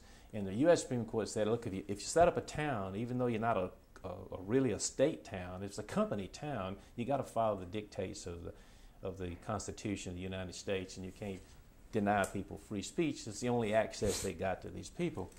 Well, and also I had another tiny little tip off. Judge Johnson was in our Unitarian Fellowship, and we had various parties, and there was a labor organizer named Earl Pippin, who was a very liberal guy, and he lived in the old Cloverdale area. And I remember one night at Earl Pippin's house, and Judge Johnson was sitting there, and Judge Johnson didn't know that I had talked to the Smith ladies or anything like that. And I'm sitting there thinking, what am I going to do with this case? I mean, it was about a month after this lady got there before I figured to file a lawsuit, because I didn't think it had a prayer. There wasn't very few lawsuits around where you sue totally private organizations. Anyway, so I said, well, what could you do with something like the YMCA? And Judge Johnson was sitting over there drinking a whiskey or something, and he said, well, I think it's usurpation of a city function. So I went and looked up usurpation, knew what it was, and talked to a few people. We drafted up this complaint and filed it. And in the ensuing lawsuit, there was. I take it this case ended up in front of Judge Johnson. Judge Johnson, the only federal judge. The only federal judge in Montgomery. And I have to tell you, a lot of my successes are because of Judge Johnson, not because of me. I'll tell you. And I got a lot. You can say a lot about that long down the road. But Judge Johnson, it was a wonderful time to practice in this general area, before Judge Johnson, and some of the state judges too, at the time. But we put on a very lengthy case. And the case lasted about a year and a month or two before he finally ruled. And we put on some devastating evidence against the YMCA. They were represented by Rod Nachman and Oakley Melton, former presidents of the Alabama Bar, both very fine and qualified lawyers. They represented the YMCA free. My first deposition, I subpoenaed all the YMCA minutes and all that kind of stuff out to my company. They brought it out there, into my business, and Mr. Nachman is a skilled lawyer, as I say, and I remember I'm sitting there looking over the documents. He says, let the record show it's 5:00, it's 10 minutes after 2, and I look and let the record show it's 10. I said, I tell you what y'all do. Y'all just let me look through these files y'all brought out here while y'all go to lunch or something. But I don't want to take up time to deposition, because I was deposing Mr. Chandler, and I was also saying they was operating like, they had the Civil Rights Act passed, the 1964 Civil Rights Act, and maybe this was public accommodation, and then had to prove maybe people didn't sleep in the Y. They didn't have that kind of thing, but they had a lot of theories, but nothing really good. And so when they left the room, I started looking through the stuff, and I found in there a document that was in a file that did from other stuff. It was like a minutes file, some minutes, but it was a YMCA Montgomery coordinating athletic agreement with the city of Montgomery. And I looked at it for a few minutes and I said, oh my God. I mean, basically it divided up the recreational functions between the city and the Y. And one thing it said was the city will not compete with the YMCA in youth football,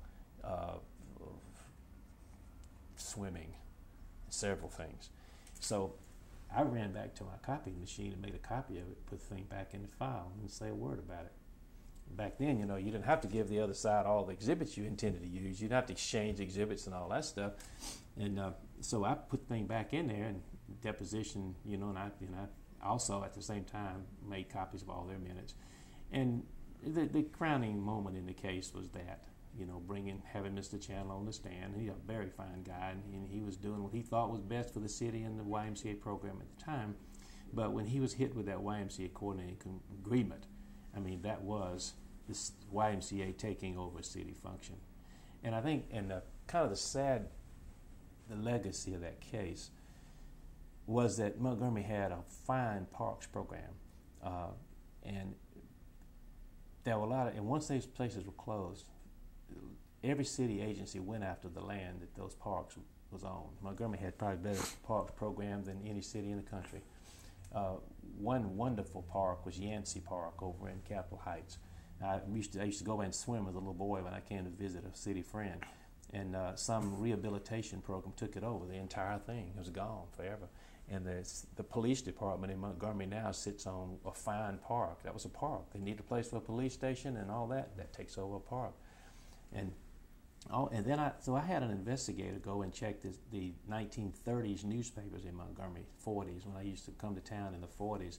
And because we'd always watch the newspaper to see when they opened pools, because I always swam in creeks in the river in the country, and there was something to swim in a pool. So we'd always want to come to town and visit our friend when they put water in pools. And so I got the old Montgomery Advertiser, and darn if they didn't list every single park. There's like 20-something of them in Montgomery. And so I had our investigator run around, you know, and me the investigator most of them, taking pictures. And there was one park that I couldn't find. And it was a park, I think it was called the Adasa Park. And so I said, where's this thing? So we went back and we found it in the newspaper, and they listed its address on Perry Street. And we drove all up and down Perry Street, and the interstate had come through. I figured the interstate might have taken over this park. It cut through Perry Street.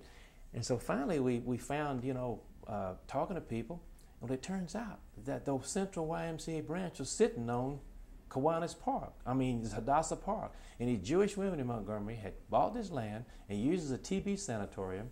And when the TB kind of faded out as a disease, they gave it to the city with the idea that it had to be used for public recreation.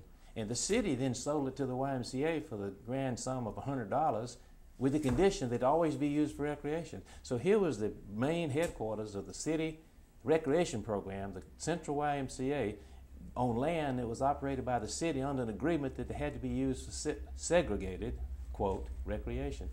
So, you know, it was a pretty dramatic case. And in the end, Judge Johnson not only ordered the desegregation of all the YMCAs, but he began to assign schools to YMCAs for the very school programs, which meant the Y was thoroughly segregated, and gave the plaintiffs, us, control over the YMCA's expansion programs for, you know, years. You mean thoroughly integrated? Thoroughly integrated. I'm sorry, thoroughly integrated. I'm sorry, I misspoke. But that didn't last long. Our oversight didn't last any time. I was very familiar with the YMCA and the programs, and I've been a contributor. And it's the first time they came to see us, you know, saying they wanted to sell the Southeast Y because for some reason it wasn't economically feasible and all that kind of stuff. I just asked Mr. Chandler, I said, is that the best thing for the Y? The best thing? He said, yep. And, you know, so I went down to Judge Johnson and filed a motion ending our supervision of the YMCA's programs. And Mr. Chandler over the years has you know, been very praiseworthy of the lawsuit. He said that had we not filed the lawsuit and had Judge Johnson not ruled like he did, then things wouldn't have moved on as quick. And he felt that it took the lawsuit to do things that he couldn't do himself. Now this, the lawsuit against the YMCA, given its close association with the city and given the prominent people who were behind it, was, I take it, a bit like sticking a stick in someone's eye, the eye of the Montgomery community. Would you say so? I would say that probably in this whole area of integration, the thing used by the Klan and it's used by the neo-Nazis even today, and even the racists of today, is racial mixing. And the worst taboo is interracial relationships. And when they closed that pool because they didn't want little white girls in the pool with little black boys, because they saw that led to, you know, interracial marriages and dating, etc. And that's still a feeling that exists a lot in Alabama today. Many predominant white boxes in the most recent election in the year 2000 voted against the constitutional removing the constitutional ban on interracial marriage. And so it was a thing that that they just didn't want these kids all black and white mixing together. It was a thing they used by the Klan to stir up white people, and it was a thing that I think they feared more than anything, which caused enormous bitterness towards me personally. You or your family suffer any retaliation as a result of this? Some being ostracized, I'm sure, but living way out in the country like I did, and being and having had a little taste of it before when I filed a case against Auburn to get Dr. Coffin to come speak. One of my neighbors, who's always been a friend, I used to spend the night with him when I was growing up. He came up to me in the store and he says, "Look, if you don't like the United States, you can just leave the country. I'm representing William Sloan Coffin. You're just representing these communists. Anyway, so I had a little bit of that, and then I had that feeling, and my first really step out in the civil rights movement was in 1965, in the voting rights march from Selma to Montgomery. Millard Fuller and I carried people to Selma in our cars to get in the march. We would meet them in Montgomery at the airport, and some of them stayed at Millard's house in town, and then these were ministers coming from up north mainly. And we'd take them over in our car, and the state troopers filmed everything coming into Selma. You had to go on one road, And I remember out there in front of Brown's Chapel Church, and there's thousands of people there. This is the Sunday, they'd already beaten up the people at the bridge. Just gonna be the big march, and I'm standing out there with all these people, and somebody said, "Let's pray." And never forget that everybody got out on the ground on their knees, and I wasn't getting out on my ground on the knees, just wasn't into the praying thing. And all of a sudden, I looked up, and on top of these vans, there were these cameras. And it was, police type people taking pictures of everybody. I dropped down on my knees, and but they told my mama that I was involved in hauling those quote niggers, and wanted to know why Bubba was tied up with the communists. And the sheriff of Montgomery County delivered the message to my mother to try to intimidate me, I guess. And that's 1965 in the Selma March. Why were you tied up with those communists? Well, what made you decide to file that YMCA lawsuit? What? I don't know. I just, it's kind of hard to say. I just think it was a lot of things coming together. I bought Millard out in 1965. We'd been, very active in the background of the civil rights movement. Going to Selma was a first big major step. I walked down the street and watched Dr. King, make his speech, down there from the 1965 March. And but I wasn't totally and publicly out identified with that aspect of it, even though I'd filed some at that time, 1965, I don't think I'd filed any civil rights cases, not to my knowledge. It was just a gradual progression, of deciding that I, wanted to spend my time in my life doing things that counted.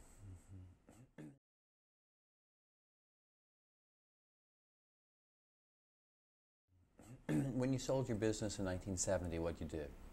Well, I had to stay under a contract for 5 years, but I quickly, did not want to do that. So I decided that I would talk Times Mirror into giving me a leave of absence. And they was glad to give me a leave of absence because, I don't think they ever understood what they purchased when they bought my company. And they brought in some high-powered executive to run it, and he later ran it in the ground. But I was gone, and so naturally they had paid me a lot of money. So I set up a small law practice with a guy named Joe Levin in Montgomery, and then began to do civil rights cases and regular law, practicing law. That practice didn't last very long because I got very bored with, I had all the money I needed in the bank. I mean, I had getting dividends of a couple $100,000 a year in 1970 from my stock, and so I didn't need any money out of law practice. And so I would, in Levin, whatever money we made, he got the money. I gave it to him, and so I said, well, and I'd already given about $1 million of money I got to set up a nonprofit group to fight for my real passion, and that's pro-choice issues, women's right to choice. And I set up a group in New York, called the James Madison Constitutional Law Institute to do that, as well as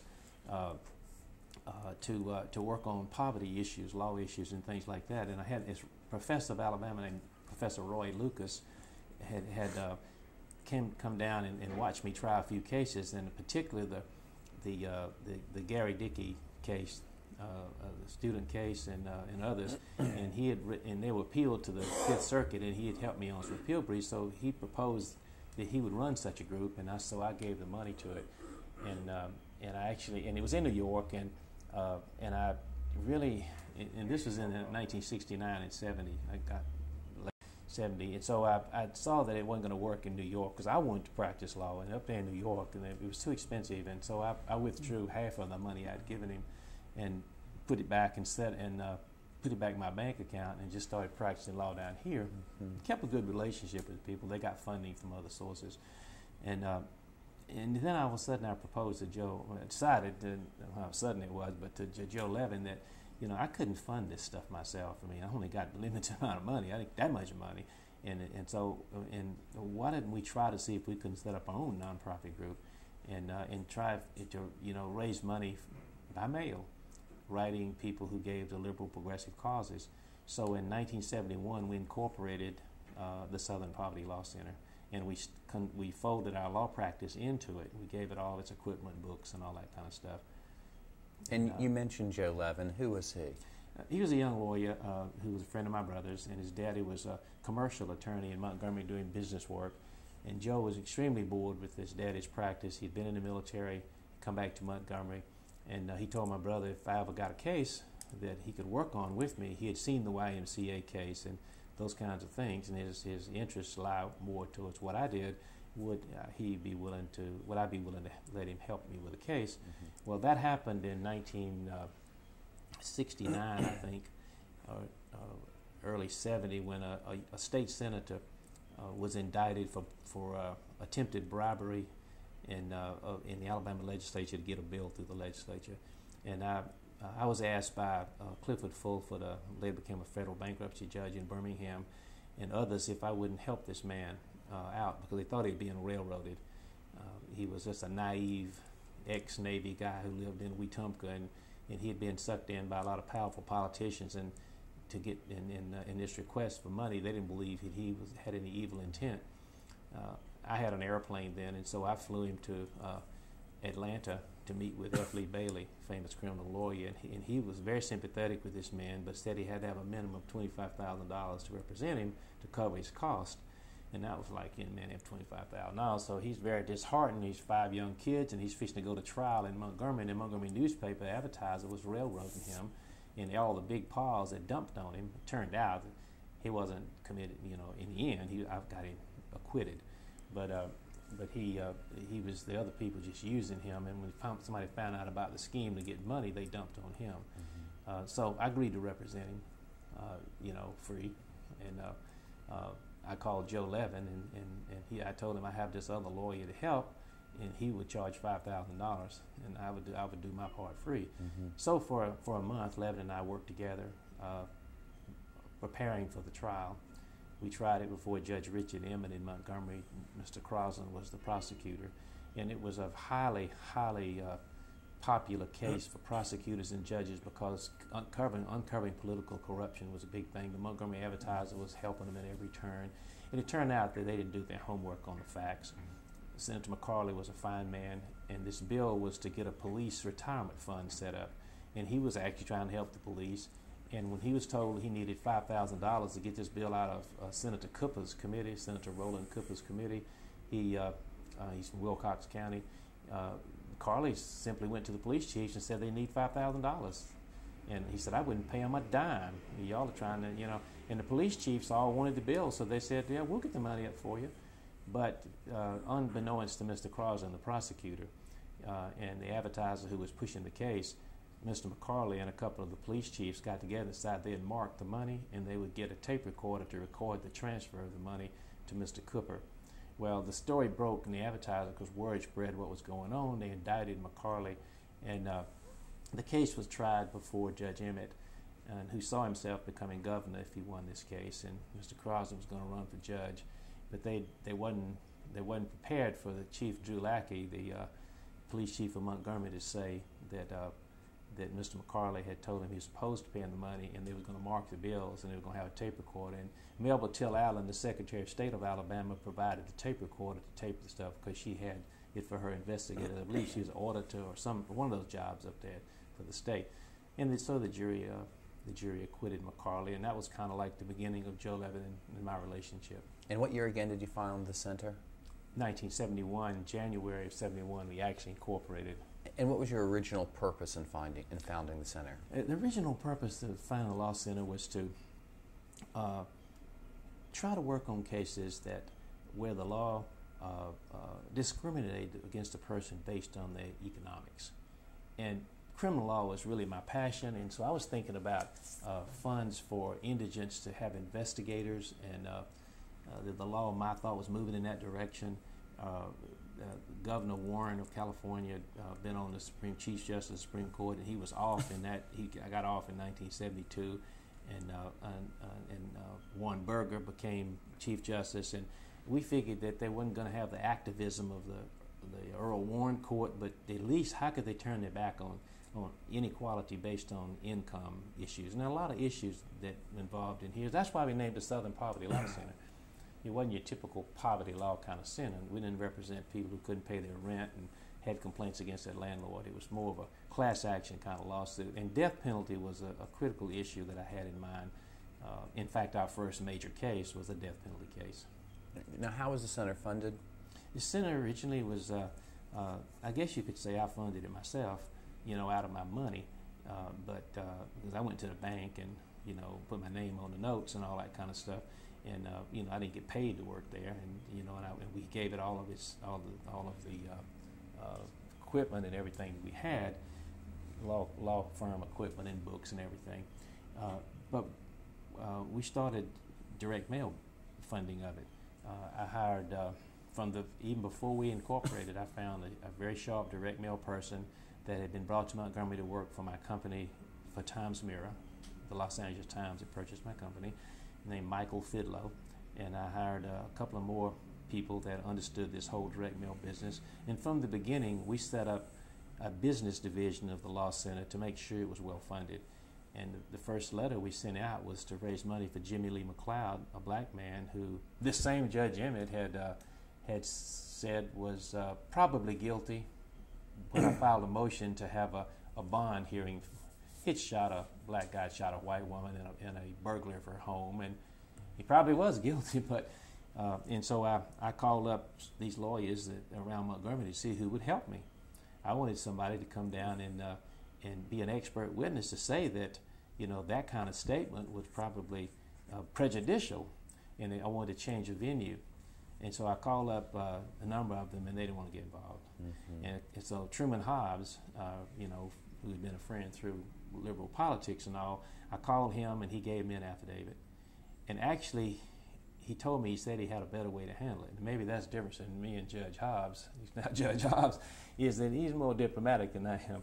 I was wanting to get my affidavits, and I wanted to have a little fight down in the courthouse, because I wanted to get error in the record so that if we convicted this guy and appealed it, I'd get it reversed. But Judge Hobbs called up Judge Emmett, and I know that's what happened. And telling him that he's fixing to have to come in on my half. Besides, and Judge Emmett let us know, that I'll transfer this case. He says, I don't think that I did anything wrong, but out of abundance of precaution, I'll transfer this case. Mm-hmm. So they transferred it to Birmingham, and we got the guy for second-degree murder or something like that. But in the meantime, we sent letters all over the country with a clipping from the Montgomery Advertiser saying that judge declares McLeod guilty, headline. In the story, mailed this thing out, and we picked a few names, ACLU contributors, and people started responding, and that's how we started our fundraising. I remember the first donor came in, the mail. I looked at the check written out, Southern Poverty Law Center, like $15 from somebody in Teaneck, New Jersey, and they will forget. And I felt just like I did when I was in college when I got that first birthday cake order. I went and got the birthday cake order out, and it said, payable to the Bama birthday cake service. So it's no different.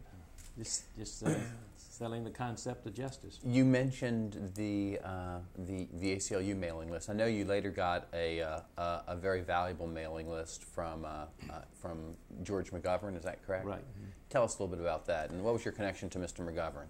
Well, Fred Gray was a close friend, and I had done a number of cases with him, and I put his name was on the YMCA case, even though I did the work, and I filed the lawsuit. I felt that I needed lawyers, you know, who was connected, and I always wanted to be close to the black community and their lawyers, so I put his name on there. And then he called me one day and said that he was going to be running for the Alabama legislature. I think it was 1971 or so, 70 or 71. There was no blacks in the Alabama legislature, and would I help him raise money? I said, sure. I think what we need to do, Fred, is go to Washington, D.C., and there's going to be a presidential election in 1972, and 2 years before, a lot of people said they wanted to run. One of them was Muskie and Humphrey, Senator Humphrey and Senator Jackson and George McGovern and all those people. So I said, let's go up there. And so I called ahead and tried to get appointments, and I couldn't get any appointments about it. Didn't know who I was, and Fred Gray and nothing. So we flew to Washington and stayed in a hotel up on Capitol Hill, Fred and I, and we just went around to these offices. Walked in McGovern's office, and Gary Hart was hanging around there. And he said, I tell you what, I'll talk to McGovern. And McGovern says, you fellas come on have lunch with me over in this Senate dining room. And to me, you know, I'd never been in the Capitol, and that was quite a thing, you know. And Fred Gray and I were sitting there, and they served us this Navy bean soup. That's their special up there. And that was some Senator, you know, Talmadge over there, and Senator so-and-so and some, and they pointing them all out. And I felt, man, I was big. And so George McGovern told Gary Hart, whispered something to him. He came back with a check for $1,000 for Fred Gray. And then we went to all these other, we couldn't get in Jackson's or Humphreys or Munn. None of them would talk to us. Fred and I flew on back. And so I told McGovern at the time about my business, what I did, and all that kind of stuff.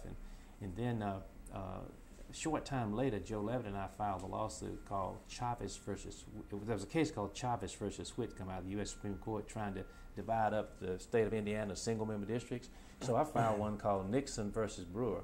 E.D. Nixon was my client, Governor Brewer was the governor, and we was going to divide Alabama up into single-member districts. And that was filed here in the Middle District? Middle District, yeah. And so we filed the thing, and three-judge court ruled that, you know, that sounded good what we had to say, single-member districts, but they need to wait till the census came in.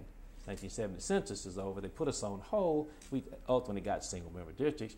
But Levitt and I fly up there to Indiana to meet the lawyer in Marion County, Indiana, to handle the Chavez versus Whitcomb case, see what he did wrong, because he lost it in the Supreme Court. Didn't get single-member districts. And so he says, well, I'm the Marion County Democratic political chairman, and there's a guy named McGovern's coming to town to make a speech at breakfast. Would you go with me? Joe and I go over there. We stand in the back, listen to McGovern. After it's over, walk up and see McGovern. Oh, yeah, you're the guy that came in with Fred Gray. And so we chatted a little while, and McGovern later called me up through one of his aides and asked me if I wouldn't help him with his campaign, because I guess he thought I was a good fundraiser. I got $1,000 out of him. But he thought I ran a printing company that could print letters, and he wanted to send out an announcement for his campaign, denouncing his campaign like Benjamin Franklin or somebody did. And I convinced him to let us try to ask for money in the letters, and he passed the idea around to some pretty astute political people, and they thought it would not work. It'd be a bad idea, but I did it anyway. And without McGovern's knowledge. Totally without his knowledge. With the letter that John Kenneth Galbraith edited for him, that I had, worked on, 5-6 page long letter, and I had some help from a friend of mine, a good copywriter. We wrote up a nice letter, and all about McGovern and all about the war in Vietnam. And this is a letter on McGovern's signature, right?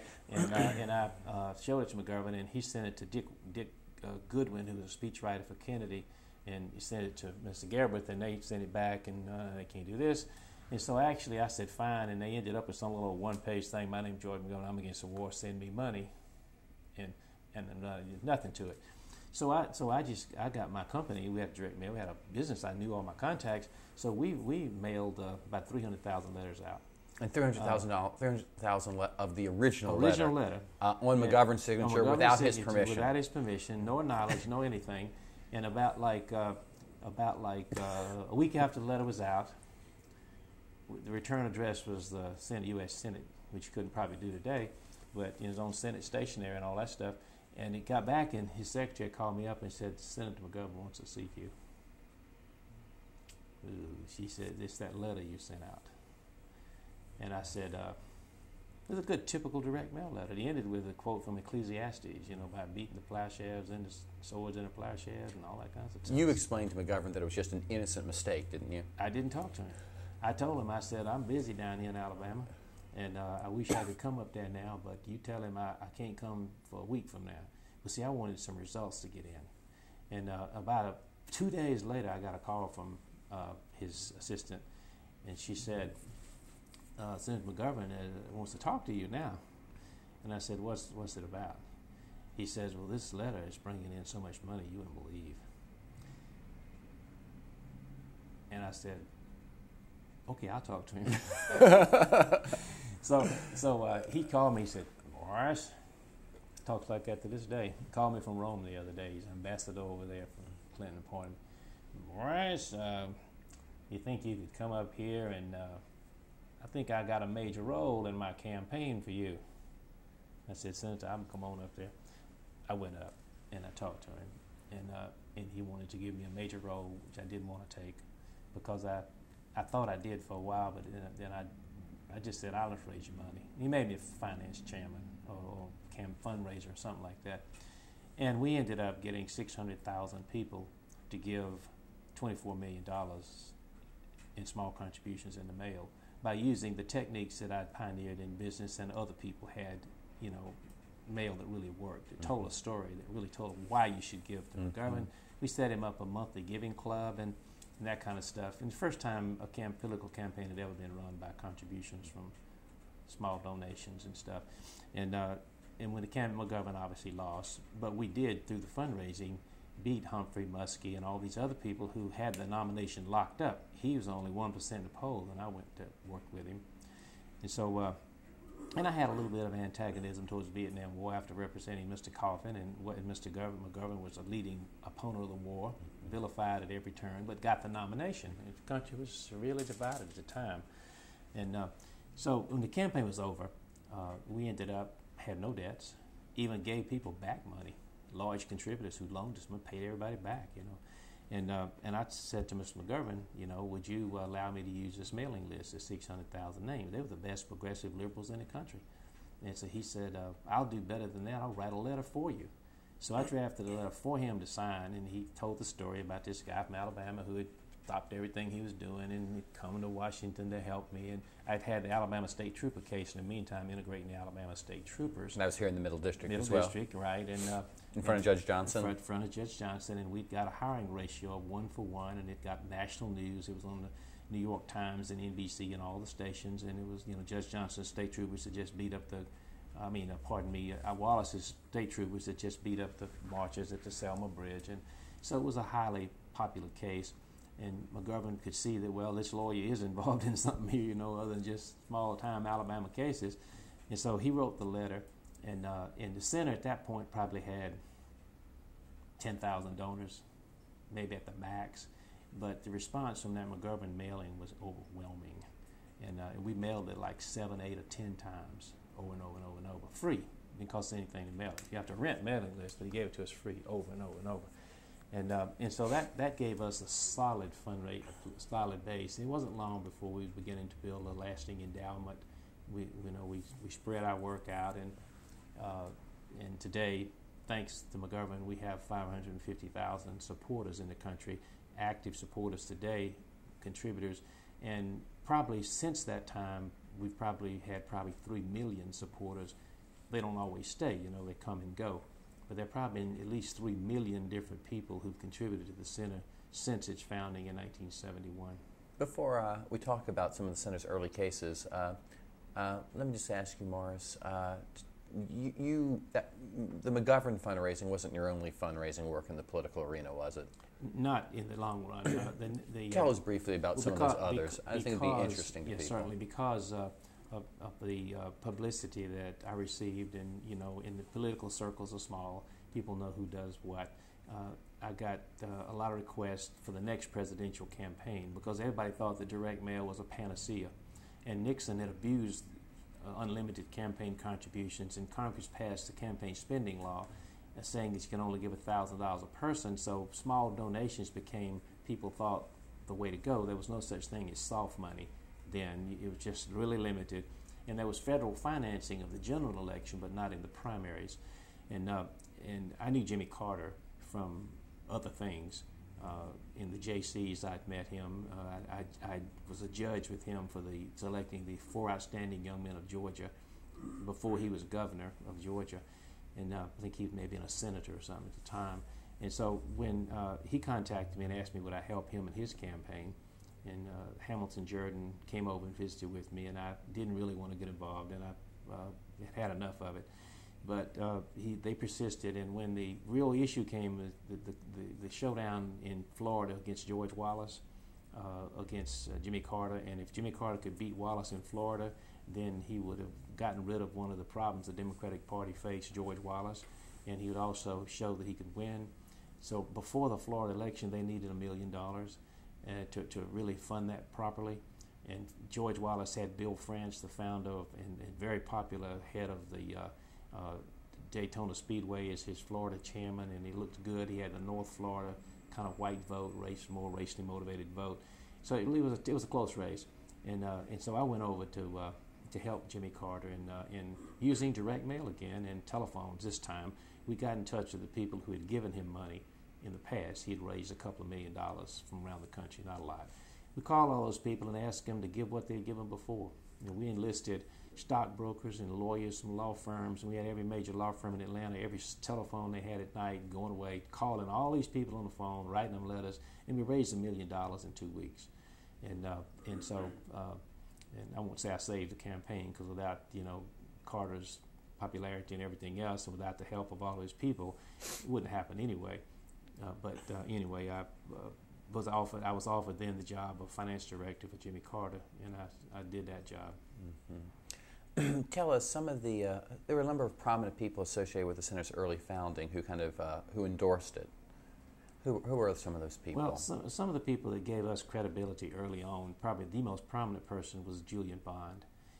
I knew that nobody ever heard of myself or the Southern Poverty Law Center, so if we're going to write letters out around this nation to list of people who gave to the ACLU and the ADL and the Wiesenthal Center and all the other liberal groups, and there weren't many, by the way, then. Direct mail was in its infancy then. You had Common Cause that had just got started. So I asked Julian Bond, and I'd never met Julian Bond before. I simply called him over in Atlanta and had lunch with him to see if he would be willing to help us. He knew Chuck Morgan, a civil rights lawyer from Birmingham, who had spoke out against the bombing and had gone to Atlanta to head up the ACLU. Very, very outspoken guy, had done a lot of great cases, and I think it may have been Chuck even who called Julian and set up the lunch. Julian was very attentive, and he listened, and he agreed to be titular or honorary, so to speak, president of the Southern Poverty Law Center. Even though he took more than an honorary role, he got active involved. And so all the first letters went out under the name of Julian Bond. And then we had other people like John Lewis, who was is now in Congress. He was on our original steering committee, or I guess President's Commission, or whatever you want to call it, that guided the center. Fannie Lou Hamer, the famous black woman from Mississippi. Harding Carter, whose father had a newspaper over in Mississippi, and Chuck Morgan. I don't know if Mr. Morgan put his name on there or not, because the ACLU might have prescribed that. But we had a nice group of people with a lot of credentials. The Southern Poverty Law Center has had really 4 stages or 4 base projects in its history. It started out as a legal group, and the goal was to do the cases that Joe Levitt and I started as private practitioners that I'd been doing even before I met Joe, and turned into a nonprofit group with the imprimatur of the Southern Poverty Law Center. So for the first 10 years, that's pretty much all we did. We did a large number of cases, death penalty, cases dealing with issues of all the major issues that came before. Voting rights, employment discrimination, a lot of criminal issues, trying to raise issues of disparity based on poverty. The broad range of cases, and probably some of them, like the Alabama State Trooper case. Went to the Supreme Court eventually. Yeah, we've had actually 6 cases that have gone to the Supreme Court. We stopped private schools from using public recreation facilities, mainly football fields, that gave them some benefit over public schools, and yet they didn't have to pay for them. There's a large number of cases, and a lot of them came out of the Middle District. Not all of them from Judge Johnson. We had some before Judge Hobbs, Judge Varner, as time grew, and other judges. But about the latter part of the 1960s, the latter part of the 1970s, by pure accident, we got involved in a case representing a black man who had been accused of assault with intent to murder of a Klansman. And it wasn't our kind of case. Actually had to be almost arm twisted to get involved in the case. And the black man had an enormously great personality. He was the singer, one of the singers in the group called the Coasters, and he had a deep voice, and he sang that song in the song Charlie Brown, Why Is Everybody Always Picking on Me? Well, he got on the phone from Decatur, Alabama, and convinced me of his total innocence when he shot this Klansman. And I checked on the case, and the case involved about 100 Klansmen deciding to stop a group of peaceful black demonstrators who was protesting what they thought was the unfair trial of a black man accused of raping a white woman, kind of a classic kind of Klan involvement case. And the Klan had attacked these group of black marchers who were marching down the street peacefully, led by Reverend Joseph Lowry of the Southern Christian Leadership Conference, and they had shot at their cars and beat them up and shot a couple of black people. Curtis, in defense of himself, pulled his gun out that he had in the car with him there, and he shot a Klansman through the chest. And I represented Curtis with other lawyers at the center, and he was convicted, but the jury decided that he was a good man, and so they didn't want him to go to jail, and they gave him his job back immediately as the maintenance director for the city of Decatur. So it was kind of a compromise, and we felt we'd won. But in working on a case, it was clear to me that those Klan groups, that 100, they didn't just get there by accident.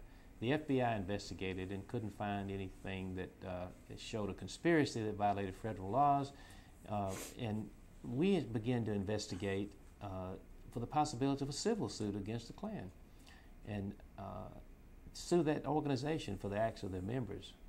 And so the more I investigated a check, the more we found this Klan groups are scattered all around, and they'd come from everywhere, and they'd had meetings, and et cetera. So I proposed to the Board of Directors of Southern Poverty Law Center that we set up a project to track Klan groups and hate groups, because I was beginning to see information that this was kind of a rebirth of the Klan. They pretty much died out after the Voting Rights March in 1965, but there'd been kind of a backlash against gangs by blacks, and we were finding no big stories are being written in the national press about it, but you could see that there's something going on in the country, and these racist groups were the first to really protest and do these violent things in public.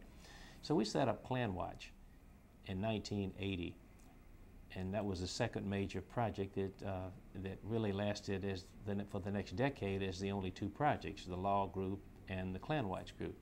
And the purpose of Klan Watch was to track hate groups, gather information, publish intelligence material to law enforcement agencies in a report called the Intelligence Report, and also possibly to bring civil lawsuits.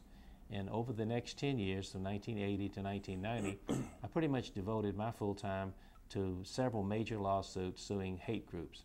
I represented the Vietnamese fishermen down in Galveston Bay, Texas, along with our other lawyers here, because the Klan was burning their boats trying to run them out of Galveston Bay. We got an injunction and stopped them. Then we ended up representing a black man in Mobile in a case that you and other lawyers worked on, you especially, suing the United Klans of America. And that's the group whose members bombed the church in Birmingham who killed those 4 little girls. And that's the big group, national group, but located in Alabama, with a new 7,500 square foot building headed by Robert Shelton, an old line Klansman. It was becoming very active again. And one of its members, at the direction of one of the minor officials in South Alabama, had lynched a black man just to prove a point that the Klan was powerful, and also as kind of a statement against a case in Mobile where a jury had failed to convict a black man for killing a white police officer. That case resulted in a $7 million verdict and the taking away of the Klan's national headquarters. They turned the property over to the black woman and bankrupted the organization. Those cases then began to spread around the country as hate groups began to spread. It's not just a Southern phenomenon. The next really major case was over out in Oregon, and we sued a group called the White Aryan Resistance because some of its members, skinheads, or some of its associates, killed a young black Ethiopian student. And the most recent case we did was in Idaho against the Aryan nations because their guards misperceived, or at least thought, an innocent mother and her son driving down the rural road in front of their 20-acre compound were Jews. And so they attacked these people, and the judgment was for that family. And that will result in taking away of the headquarters of the Aryan nations.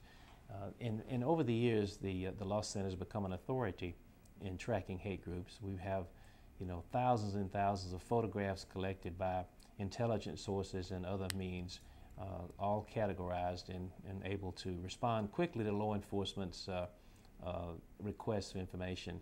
In addition, law enforcement people, as well as the media and the public, rely on our intelligence report, professionally edited journal, comes out quarterly, that kind of keeps in focus where this movement is. And the most recent project of this organization, of Klan Watch Intelligence Project, was the cooperation with HBO of a documentary explaining the rise of hate sites on the internet. In 1995 there was one, and in the year 2000 there was 450 hate websites, and in almost virtual groups being created of all types, dealing with all facets of hate. In about 1990 we began to realize that these hate crimes that we were tracking, reporting on in our intelligence project, actually the large number were actually being committed by young people and who had no connection with hate groups. Probably 90 to 95% of all hate crimes are committed by people that have no affiliation with hate groups at all. And like slashing the car tires of an interracial couple who moves in a neighborhood, or painting swastikas on cemeteries, or bashing gay people, or you name it. So we thought that it is important to not only fight hate in court, but to attack hate and teach tolerance in classrooms. So we started a project called Teaching Tolerance. We pulled together a pretty good, talented staff of writers, and we started with a magazine called Teaching Tolerance. And so teachers could share their stories of how they dealt with various issues of intolerance and ways to make students be more caring and loving and accepting and et cetera to each other. And today, Teaching Tolerance magazine goes to 600,000 teachers twice a year. It's well accepted in the education field. In addition, we publish education kits. We have, they usually contain a video, a classroom length, 30-minute or so video, a teacher's guide to be used with the video, and a text, depending on the subject. Not to say this in a bragging sense, but we put a lot of effort in these videos. Our first one, called A Time for Justice, was a kind of a sample of America's civil rights movement, kind of to whet the appetite of a young person, let them understand what happened in this decade. It's such a short time ago that most students today know little or nothing about the struggle for freedom by blacks in America and the part that people played. The video in this won an Oscar at the Academy Awards, and the next video we did for an education kit called Shadows of Hate, telling some of the horrible things that not just happened to blacks, but that happened to Asians and Mexicans and Indians and others in this nation, got an Academy nomination. As I say this really not to brag about our product, but to say that we spent a lot of money and time to make our stuff useful. We'll continue to do these video text kits. One that we're working on now is the story of Rosa Parks. And Mrs. Parks is acting as kind of honorary chair of a project we have called the National Campaign for Tolerance. We hope to get several million people to sign pledges for tolerance, declarations for tolerance, and also to be a part of an effort of individuals in this country to take materials that we provide, like tools for tolerance and ways to fight hate, and try to get in their communities and make a difference. Because we think that in the long run is going to be the answer. The fourth project that we've started really kind of ties all the others together, especially the Teaching Tolerance Project and the Intelligence Klan Watch Project, and that's the use of the internet. But instead of just having a website for the Southern Poverty Law Center like so many people have, and we do and will continue that, we're calling our project tolerance.org. It's a major standalone website. Fortunately, we have the support of some of America's largest people in the whole high-tech industry. Cisco Systems is giving us a large grant. Yahoo, the internet porthole, is helping us introduce our site to America and get young people to watch it. And in addition, we hope to make this site not just for schools and students, but to go into areas like police agencies so that we can give them good material to try to stop things like racial profiling and discrimination within the force, and how to be a better, serve a community better. Hopefully give ideas to churches, so if they want to do something on tolerance and diversity, they'll have materials readily available. And also we want to honor people who are doing good things in this area, in corporates and other ways. So those are the four projects, and they're all kind of work hand in glove. The Southern Poverty Law Center is, as I speak, about ready to move into its fourth headquarters building. It's a very large, new, attractive building, some 60,000 square feet in downtown Montgomery, to house all these different programs that we do. And how big is the Southern Poverty Law Center today in terms of employees? The Southern Poverty Law Center today is getting close to having 100 employees.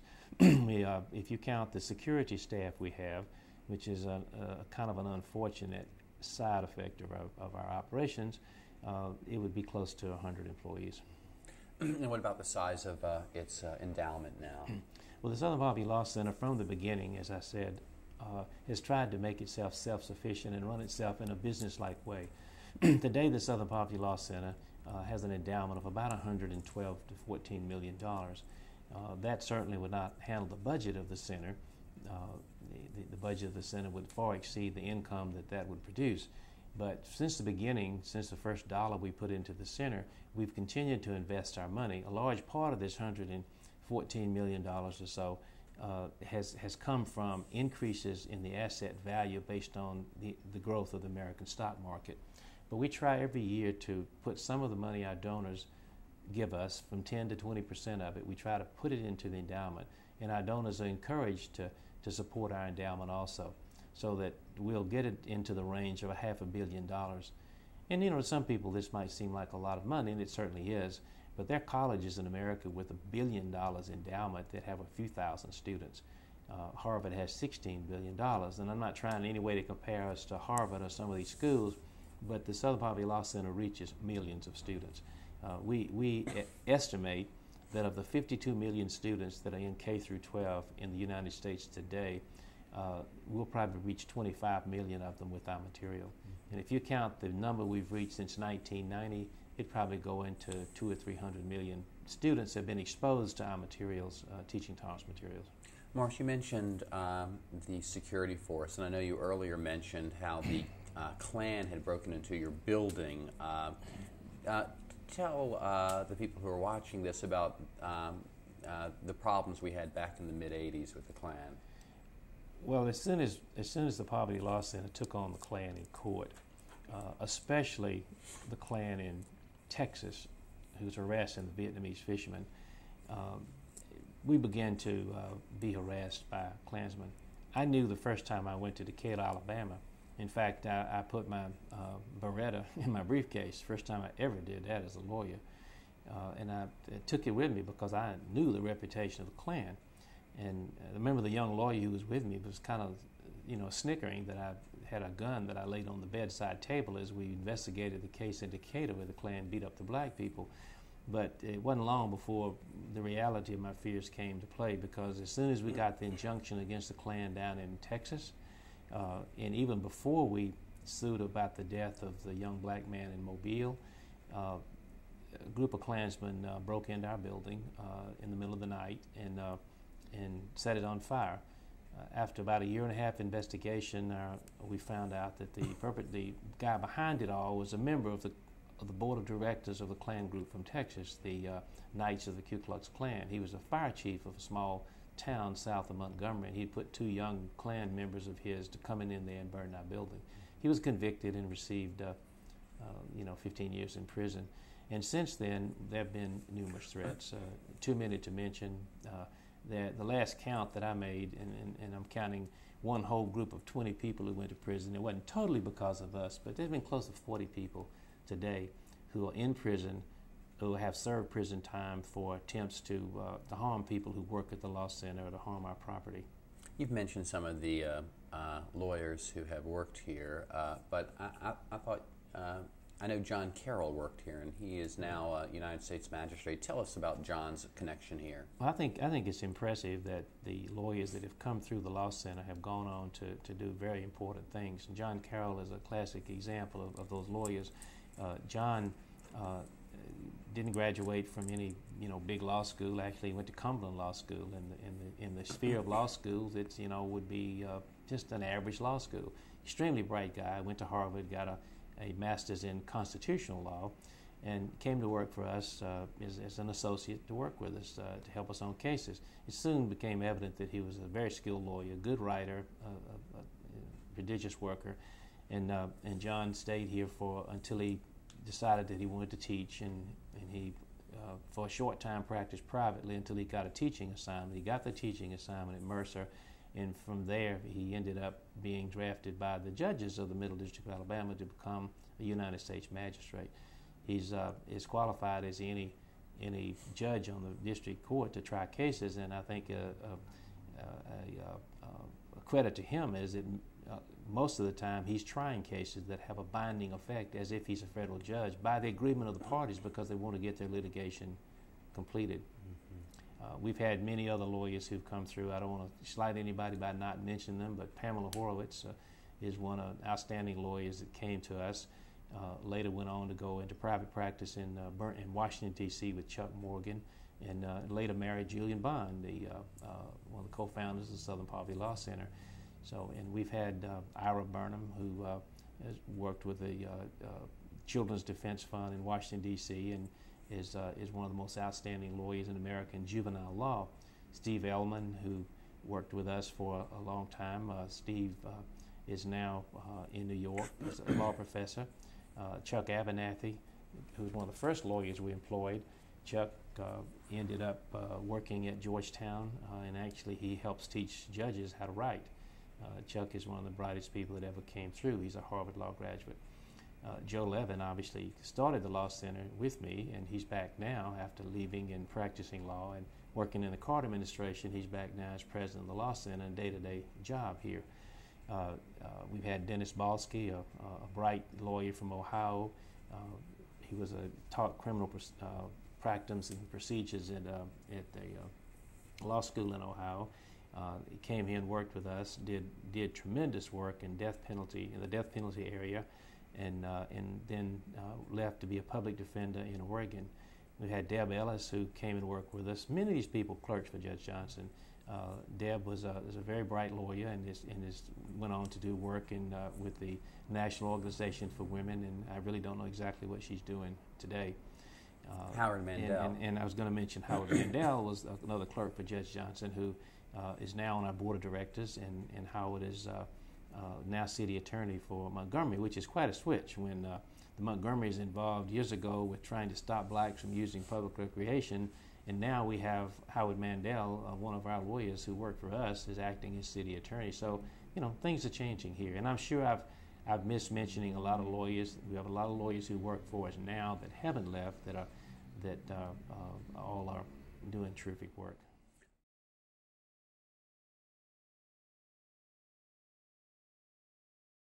Just say a word or two, if you would, about the Civil Rights Memorial.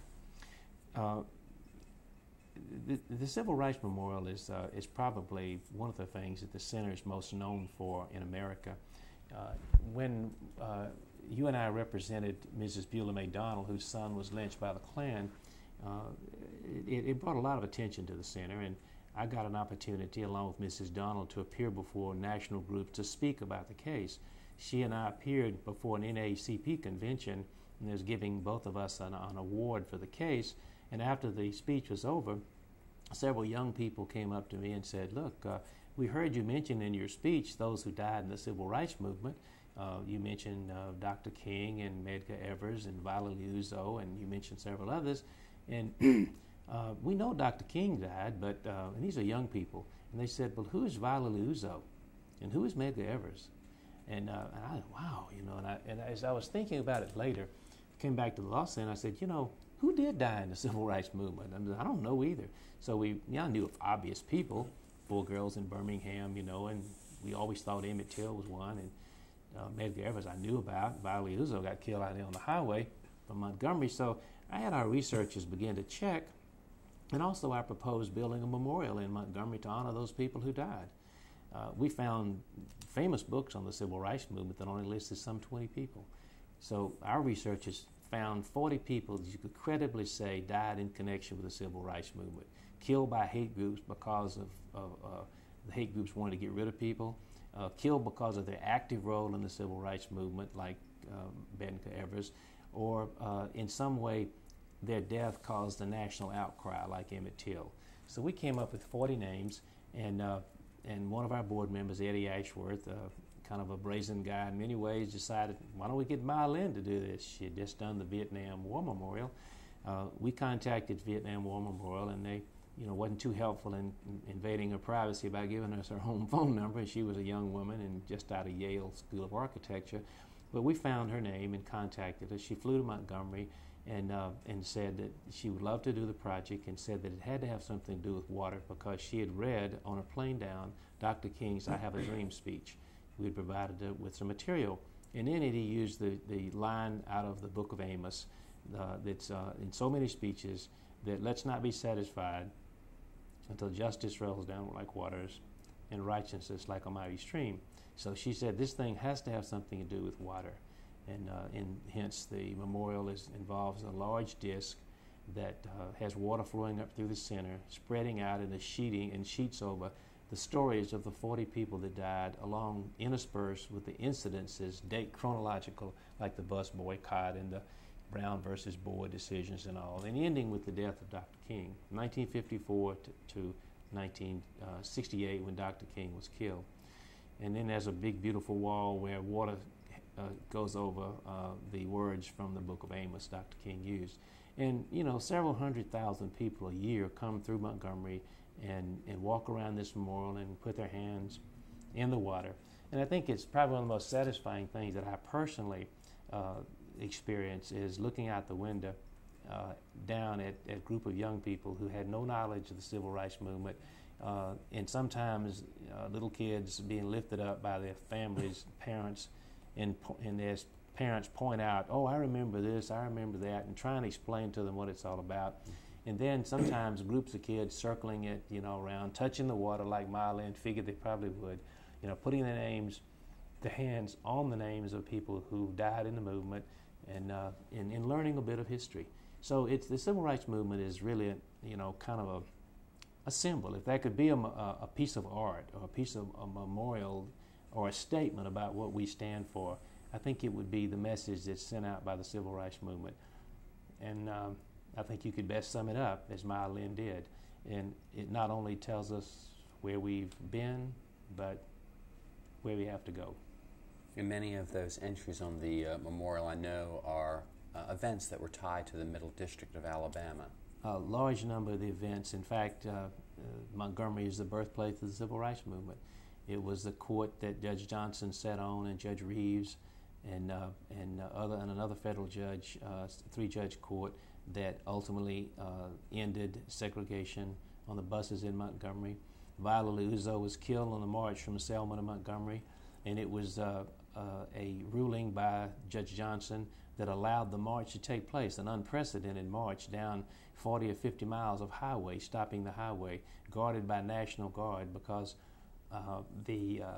as he said in his opinion, the enormity of the wrong, and that is to deny the right to vote of thousands of black people in Alabama, certainly called for an enormous remedy, and therefore that was the decision that came out of the court. But people lost their lives in that. Jimmy Lee Jackson was killed in Marion County along about that time because of the protests. Marion County is near Selma, Reverend James Reed was beaten over the head by a lead pipe by a group of thugs on the street of Selma as he was down there preparing for the march.